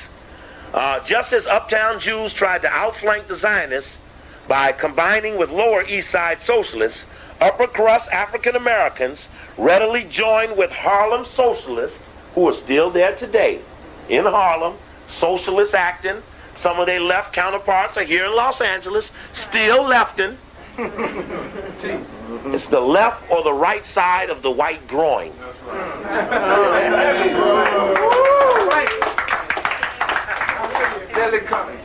No applause necessary. It says, just as uptown, the African American upper crust readily joined with the Harlem socialists, led by the African Blood Brotherhood's Cyril Briggs, to defeat the Garveyites. What's anybody know about the African Blood Brotherhoods? Anybody know anything about that? That's something we got to check out. I got to ask. I'm assuming everybody know what it is. I don't know what it is. Or who was Cyril Briggs? Yeah, you know they do. But I skipped all that early part. I went all the way to the back part. The deflation of Garveyism presented the Talented Tenth leaders with an acute credibility crisis. For now they had to prove that Garvey's extreme pessimism about the future of the race in the United States was unjustified, and that by helping to scuttle the fervent mass movement, they had not co-signed 11 million African Americans to perpetual economic and social misery, which they did. But the evidence and trends supported the Garveyite predictions. They had found that blacks in industry had declined during the 20s. Quote, numbers of them had gone back into domestic and personal service, while the Negro women who had given up outside employment had been forced to return to work. The Talented Tenth anxieties about the dilemma permeated the writings of Elaine Locke, America's first black Rhodes Scholar, knew what a close call Garveyism had represented. Quote, we have for the present, in spite of Garvey's heroic efforts, no Zionistic hope or intention. What the opportunity called, quote, dumb dark masses were urgently in need of a new opiate, for Locke well understood that Garveyism has shown, quote, how much more ready and ripe for action than the minds of the leaders and the educated few, the masses, were. So they knew already that they were not in the forefront of the aspirations of their people. But they were never willing to concede to their people's aspirations, the ones they claim to represent. A leader is a so-called consensus of his own followers' aspirations, not in separate or indifferent to those who they claim to serve. And that's a fundamental fuck up. Says the only safeguard for mass relations in the future must be provided in carefully maintained contacts of the enlightened minorities of both races. Says, but we have to be careful about those who call for their ounce of democracy today, lest tomorrow they are beyond cure. Hence the race leaders must be clearly seen to have influence among the movers and shakers in the white world. A role legitimating requirement that, despite Garvey's example, might have found to be fundamental race feature. The interracial undertaking, as dazzling and mounted and as publicized as those of the UNIA were called for, promotion and celebration of symbolic racial breakthroughs were indispensable. What they're saying here is that the race leaders must be shown to have influence with the whites, and that this is a legitimizing process. You must legitimize the leader's role in the white world. And two, that we must play up our successes to counteract the pageantry, the parading, the uniforming, and the giving away of authority by Garvey. If Garvey said, you are the lieutenant general of the UNIA in Chicago, the nigga had authority. There was nothing that he could get where he could have a position in, because having come out of slavery, they beat organization down. So there was no spot where you could get qualities. So Garvey was making qualities, giving people assignments, uniforms, bars, stripes, commissions as generals, and they said, look out. So we have to do the same in reverse.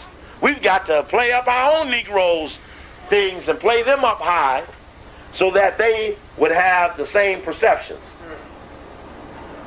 And that these were role legitimizing requirements. The first and most obvious was the redoubling of advocacy of civil rights before the courts and Congress.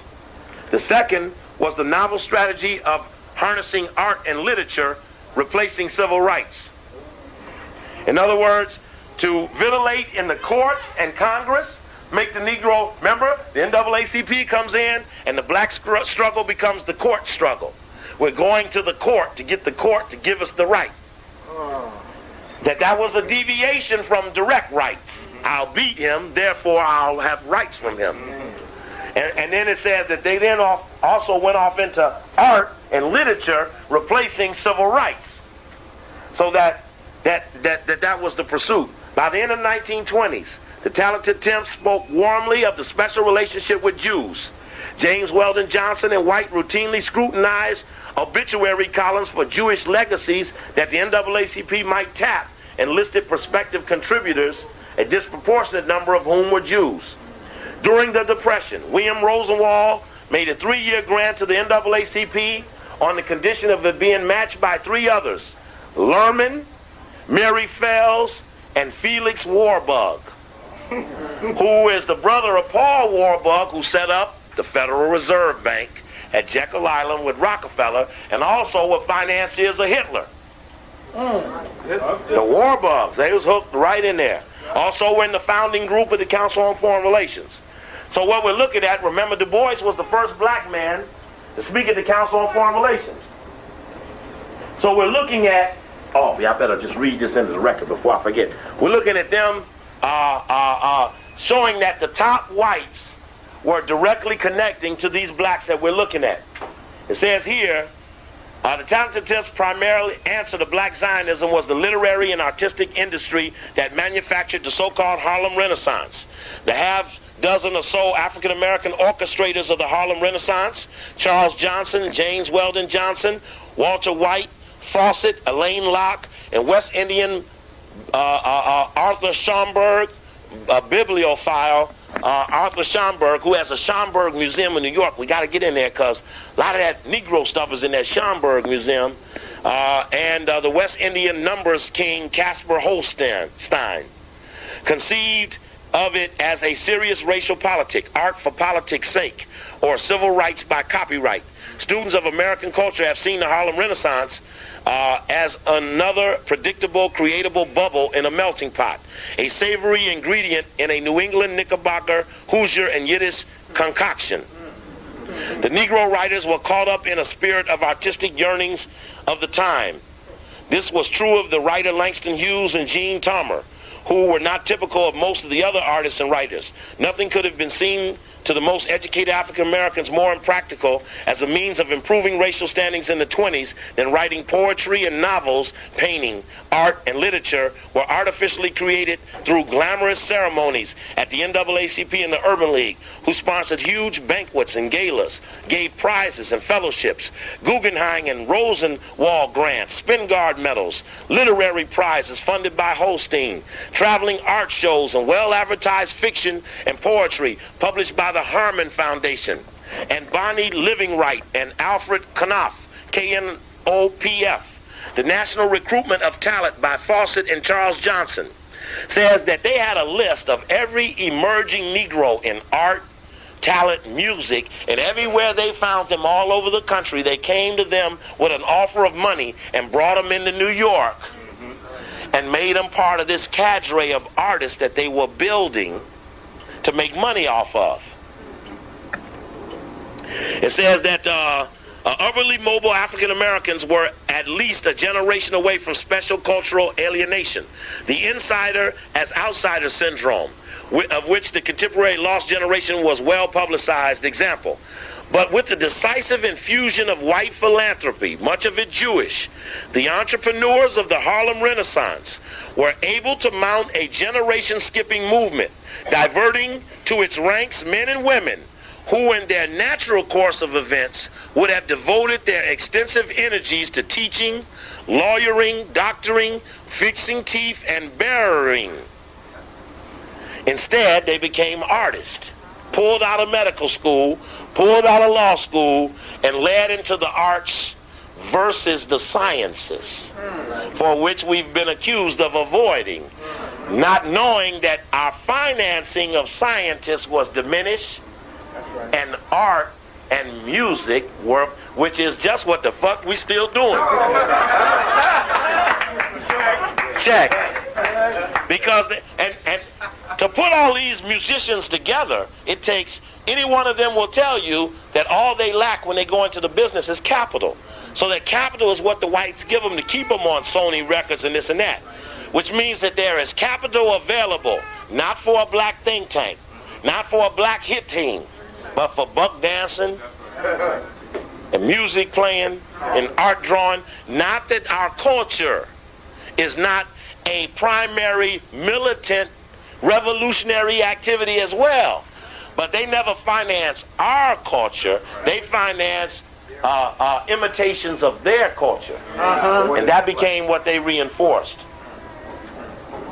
It says the Negroes were the head of a Harlem Renaissance that they rented, for they didn't even own the Harlem that they were renaissancing. Well, it just broke down the fact that they knew they had the niggas boxed in an offshoot industry, misdirected away from so when we say we want to name the names or move on to conspiracy, we know there are no quote-unquote thousands of conspiracy experts, because no one outside our community has ever reinforced conspiracy activity, and no one within the community can acknowledge it for fear of having outside retribution. So it becomes an industry of no profile. How much we getting that hash sister today? $213.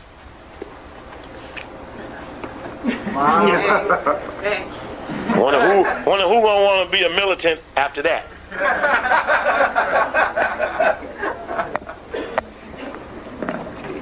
And I know we got to cut down too. We getting down on time. Anyway, it says by the early 30s, the influence of whites In the circles, Elaine Locke, the Harmon Foundation, James Weldon Johnson, trustee of Garland and Rosenwald Funds, and Charles Johnson, all-purpose advisor to foundations, have made the Harlem Renaissance a well-oiled machine, turning out 26 novels, 10 volumes of poetry, 5 Broadway plays, innumerable essays and short stories, 2 or 3 performed ballets, concerti, and large amount of painting and sculpture. We must admit our debt to these foster agencies, Elaine Locke wrote in Acknowledgement in the Crisis, Opportunity, and The Messenger, the 3 journals which have been the vehicles of most of the artistic expression of those financed by the whites. Interestingly enough, the Harlem Renaissance literally took place in rented space in a Harlem they did not own. And last thing to say about this part here is that it says the privileged Ashkenazim reached the African American leadership and even helped create it, hoping, as Lewis Marshall remarked in 1924, that the success of African American civil rights organizations may benefit the Jews. Determined, it says, at least in the short term, the collaboration was beneficial for the African Americans. Their leadership positions were secured and would remain so for 40 years. The Harlem Renaissance bubble would soon go flat, but the basic assimilationist values and goals of the talented 10th would be perpetrated in the civil rights strategies in which the emphasis remained on court cases, contracts, contacts, and culture. For the Jews, the collaboration was extremely beneficial. By assisting in the crusade to prove that African Americans could become conformists, cultured human beings, the civil rights Jews were, in a sense, spared some of the necessity of directly rebutting anti-Semitic stereotypes. For if blacks could make good citizens, clearly most white Americans believed all other groups could make even better ones. So as if you could train a nigger, you can train them all. That's right. And that's what, in essence, they were saying there to fosterize their dialogue about this. Now, when I was in Chicago, yes, that's a series of authors in a book called Boundaries and Bridges. It's a museum exhibit. That one, the guy that wrote that was about assimilation strategies of Jewish and African American elite by David Levering Lewis, which he wrote in the form of something. In the back here, to tell me what he wrote in the form of. In fact, he got an index here of events of black-Jewish relations. It says 1988, racial tension surfaced once again in Chicago as a result of speeches attacking whites and Jews made by the mayor's aide. The aide, Steve Coakley, stated that Jews were involved in an international conspiracy to rule the world, and that the crucifix was a symbol of white supremacy, and the Jewish doctors were injecting black babies with AIDS. Taking a week to fire Coakley brought criticism upon the mayor from whites, religious groups, and moderate blacks. If you read COINTELPRO, it's one of the things that says we will castigate black nationalists to the responsible black leaders, meaning that they've always looked upon that responsible cadre of black leaders as being able to count upon them. This was a huge study done by the Community Trust in Chicago of the major foundations, which resulted in a study precipitated by the so-called Coakley affair. But what I want to show you about it is this. Reverend Kenneth Smith is a Boule member in Chicago. Franklin Cole is a major white corporate leader in Chicago. They're executive committee members of the Chicago Community Trust. Every city has a community trust. Check your local community trust. They were chosen to co-chair the task force. 2 other members were James Bryce, who headed Arthur Anderson, and Arturo Velasquez, the top Hispanic businessman in Chicago. It says they appointed 29 distinguished citizens representing a broad spectrum of community, like Barry Sullivan, chairman of First Chicago, etc., etc., etc. It says the 2 offense precipitating this action by the trust, which was to put this study together. Chicago Community Trust established a task force to consider the cause of and possible solutions for ethnic and racial unrest that characterized the public life in Chicago. Two events precipitating this action. The first was the occasion of a black mayor's aide, inflammatory comments about whites, especially Jews and city leaders. The other was the upcoming mayoral election, in which race relations were expected to play a major role, and a destructive role. In fact, while voting was largely along racial lines, the racial tension expected did not occur. Now, what did they do in regards to Coakley making comments about whites? Why is Coakley's comments about whites worth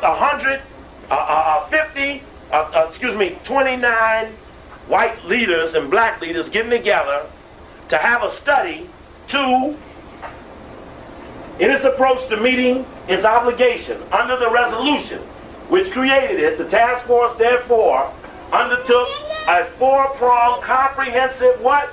Information gathering. Spying and assessment. This is intelligence gathering. This is intelligence analysis. Okay. Assessment. This plan included 7 studies by recognized scholars. That means they all got paid in several disciplines. 90 neighborhood-based focus groups. Intense personal interviews with how many? 150. How many do a town have? 150 leaders. And the task force analysis and discussions with noted civic and community leaders. The objective of this approach, simply stated, were to provide the member of the task force with the necessary historical perspective, to determine socioeconomic forces currently at work throughout the city and their relationship to racial and ethnic tensions, to discover the prevailing attitudes at the neighborhood and citywide leadership levels towards racial tensions, the white man, throughout the city, to recommend and help determine future actions that might eliminate. How many leaders? 150. Why? This 1988 took them a year and a half to do the study. Everybody that they brought in, they asked, "Are you with Coakley?" Oh. That's what they asked them. That's the first thing they asked all of them. And I told you, I took testimony from people who were jacked up at these focus. Now, this is just what the Rich White Community Trust did. The American Jewish Committee held a set of them. The ADL held a set of them. And all they asked every sub-leader was, "Can I count on you if I fuck with Coakley?" Now, in other words, if they say, "See no evil, hear no evil, do no evil," Coakley's dead. It's just that simple. Now, all of this done against me, all of this buildup was all fostered and instigated by one Jewish rabbi named Rabbi Robert Marx.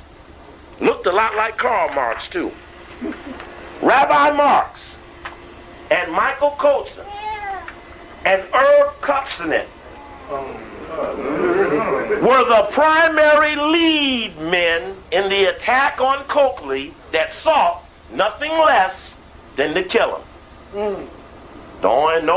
We ain't got no doubt about what they were up to. Now, time has passed. The leaders have been ventilated. They said, "I can't come out publicly with you on this Coakley question because for years Coakley has been up under our shirts. I kind of like the guy, I kind of don't like the guy, but I'm not going to get caught publicly coming against him." Now, they got 10 people to come out against me. I stated emphatically for the record, there are not but 7 of them still alive. 1 of them defected. 6. is all we see. And the suggestion is, again, as you can see what happens, if they can get the consensus on the backside of the situation, then then it's over. Now, I just want to show you something. This is the front of what they call the Donors Forum. When the report was finished, when the task force report was finished, it went to the Donors Forum. And the Donors Forum, well, I want to show you on the board real quickly, then came out with what they came up with as a conclusion about the attack on Coakley and Coakley's role and responsibilities. Let's see here. Let me see if I can move it up some. Let me see if I can blow it up some. Okay, it's not going to get much clearer. Okay, let me just see if I can. And Nkrumah, I'm really glad you brought this. This really does help the lecture, brother. I really appreciate you. Where you at? You still here? Brother Nkrumah? I know he's been in and out. Now, let me tighten that up so I can read you that little part I got underlined there. Oh, there we go. See if I can read this. It says here, furthermore, Chicago's current racially divisive environment, to have the type of leadership that the situation calls for, is probably too much to expect. Also, he went on, Chicago is not very honest.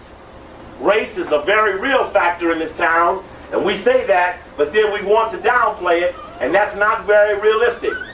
I've heard people talk about what are the most important issues in Chicago: education, economic development, and all the rest. But I will be willing to debate any of them that the most important issue in Chicago is race. And we're not going to solve any of our other problems until we solve the racial problem. In effect, the process calls for a cadre of trained professionals like the Foreign Service, whose goals would be to ease ethnic tensions and promote a truly integrated society. As a step towards that solution, Clarence Woods, who wrote up the report for the Community Trust, at the end of his writing up this report, he was appointed for $1 a year as the chairman of Chicago's Commission on Human Relations. He says, Wood suggested that somebody in Chicago has to be put in charge of managing it into a friendlier town in terms of its religious, racial, and ethnic makeup, and that doesn't happen no matter what else we do. We aren't going to accomplish anything. Now, there's one more part to this, where he makes a suggestion about what will it take. See, the suggestion is, why did not those leaders come out and condemn Coakley like we had paid for them to? And he came out with a conclusion. I just want to see if I can put it up here for you, just to get in the record. I can tell you what it says because I know it by heart, but I just want to see if I can show it to you. He says that we looked at, when we talked to the Negro leaders, we found out that we were not giving them enough to come against a Coakley, and so therefore they wouldn't do it because we haven't paid for them enough to. Now, what we need to do this, while I'm looking for this, we need to pass the hat for the good life. Could somebody be willing, Sister Lisa, would you be willing to walk that bucket around for the good life? And that's to help them pay for the people who finished working 2 hours ago, who can't leave until we leave, who can pick up a few extra dollars for having had to stay. And we would want that because we appreciate having the opportunity to be here. And what I'm trying to show you, I have to show you the live copy now. I can't find the perforated copy. But what it in fact said was that we are not paying people enough to come against a guy like Coakley. Therefore, unless we pay better, we will forever be plagued by what it is that they're bringing us, because we're not giving up enough money to offset it. Remember, I always told you that they don't get loyalty based upon having the right position. That their loyalty is very weak. It won't be hard beating them because we know their loyalty. Here it is here. There we go. This is the live copy of the Donors Forum, of which I'm showing you there. And it's on this page here that they make this statement. Woods also relates education in black communities to black response to Coakley's revelations. Both indicate a lack of black confidence in their respective public processes. That blacks are in a quandary and are not stepping up to the table to participate in school reform indicates a lack of confidence in the reform process. So too, the relatively tepid black response to Coakley points to the widespread sense among well-educated, successful blacks that the system is not working for them in the same way it works for their white counterparts, thus reducing their incentive to reject a man bent on attacking the same social and economic system. Unless the Allied base sees race as the more fundamental problem, broadens, and more of the city is joined to the real battle, more and more Coakley types will occur. It says, thus reducing their incentive to reject a man bent on attacking the social and economic system. Bent on, meaning beyond repair. Bent on attacking. Everybody got their price. Everybody got their price, that's right. Did they up the ante? How we doing on the, yeah, how many? And we'll see, we'll pull this ad, we'll pull the video real quick. We made $211 in the pot. It would be nice if it was $250. It'd be even better if it was $300. It'd be great if you wrote a check.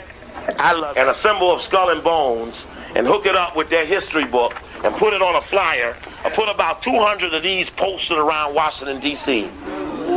You, in fact, will frighten the members. We put out about 50,000 flyers, and I know that our strategy was that we really didn't care if they came to the lecture, if they just took our flyer home. Because that will plant a seed that we'll harvest at a later date. And we took the quote. This is one of the most better-known outside groups in Washington, African Minds United of Los Angeles. You should be proud of them. That's right. That's right. And we should have African Minds United in Washington, D.C. That's something we'll be talking about. And hooking it up with Skull and Bones and Wesley's comments from the History of Sigma Pi Phi. And, you know, I mentioned the other day about AMU being targeted as a part of stirring up trouble at Normandy and Florence that had been put into the Sentinel by, who was the writer? Ennis Schatzman. That's a black person. Ennis Schatzman.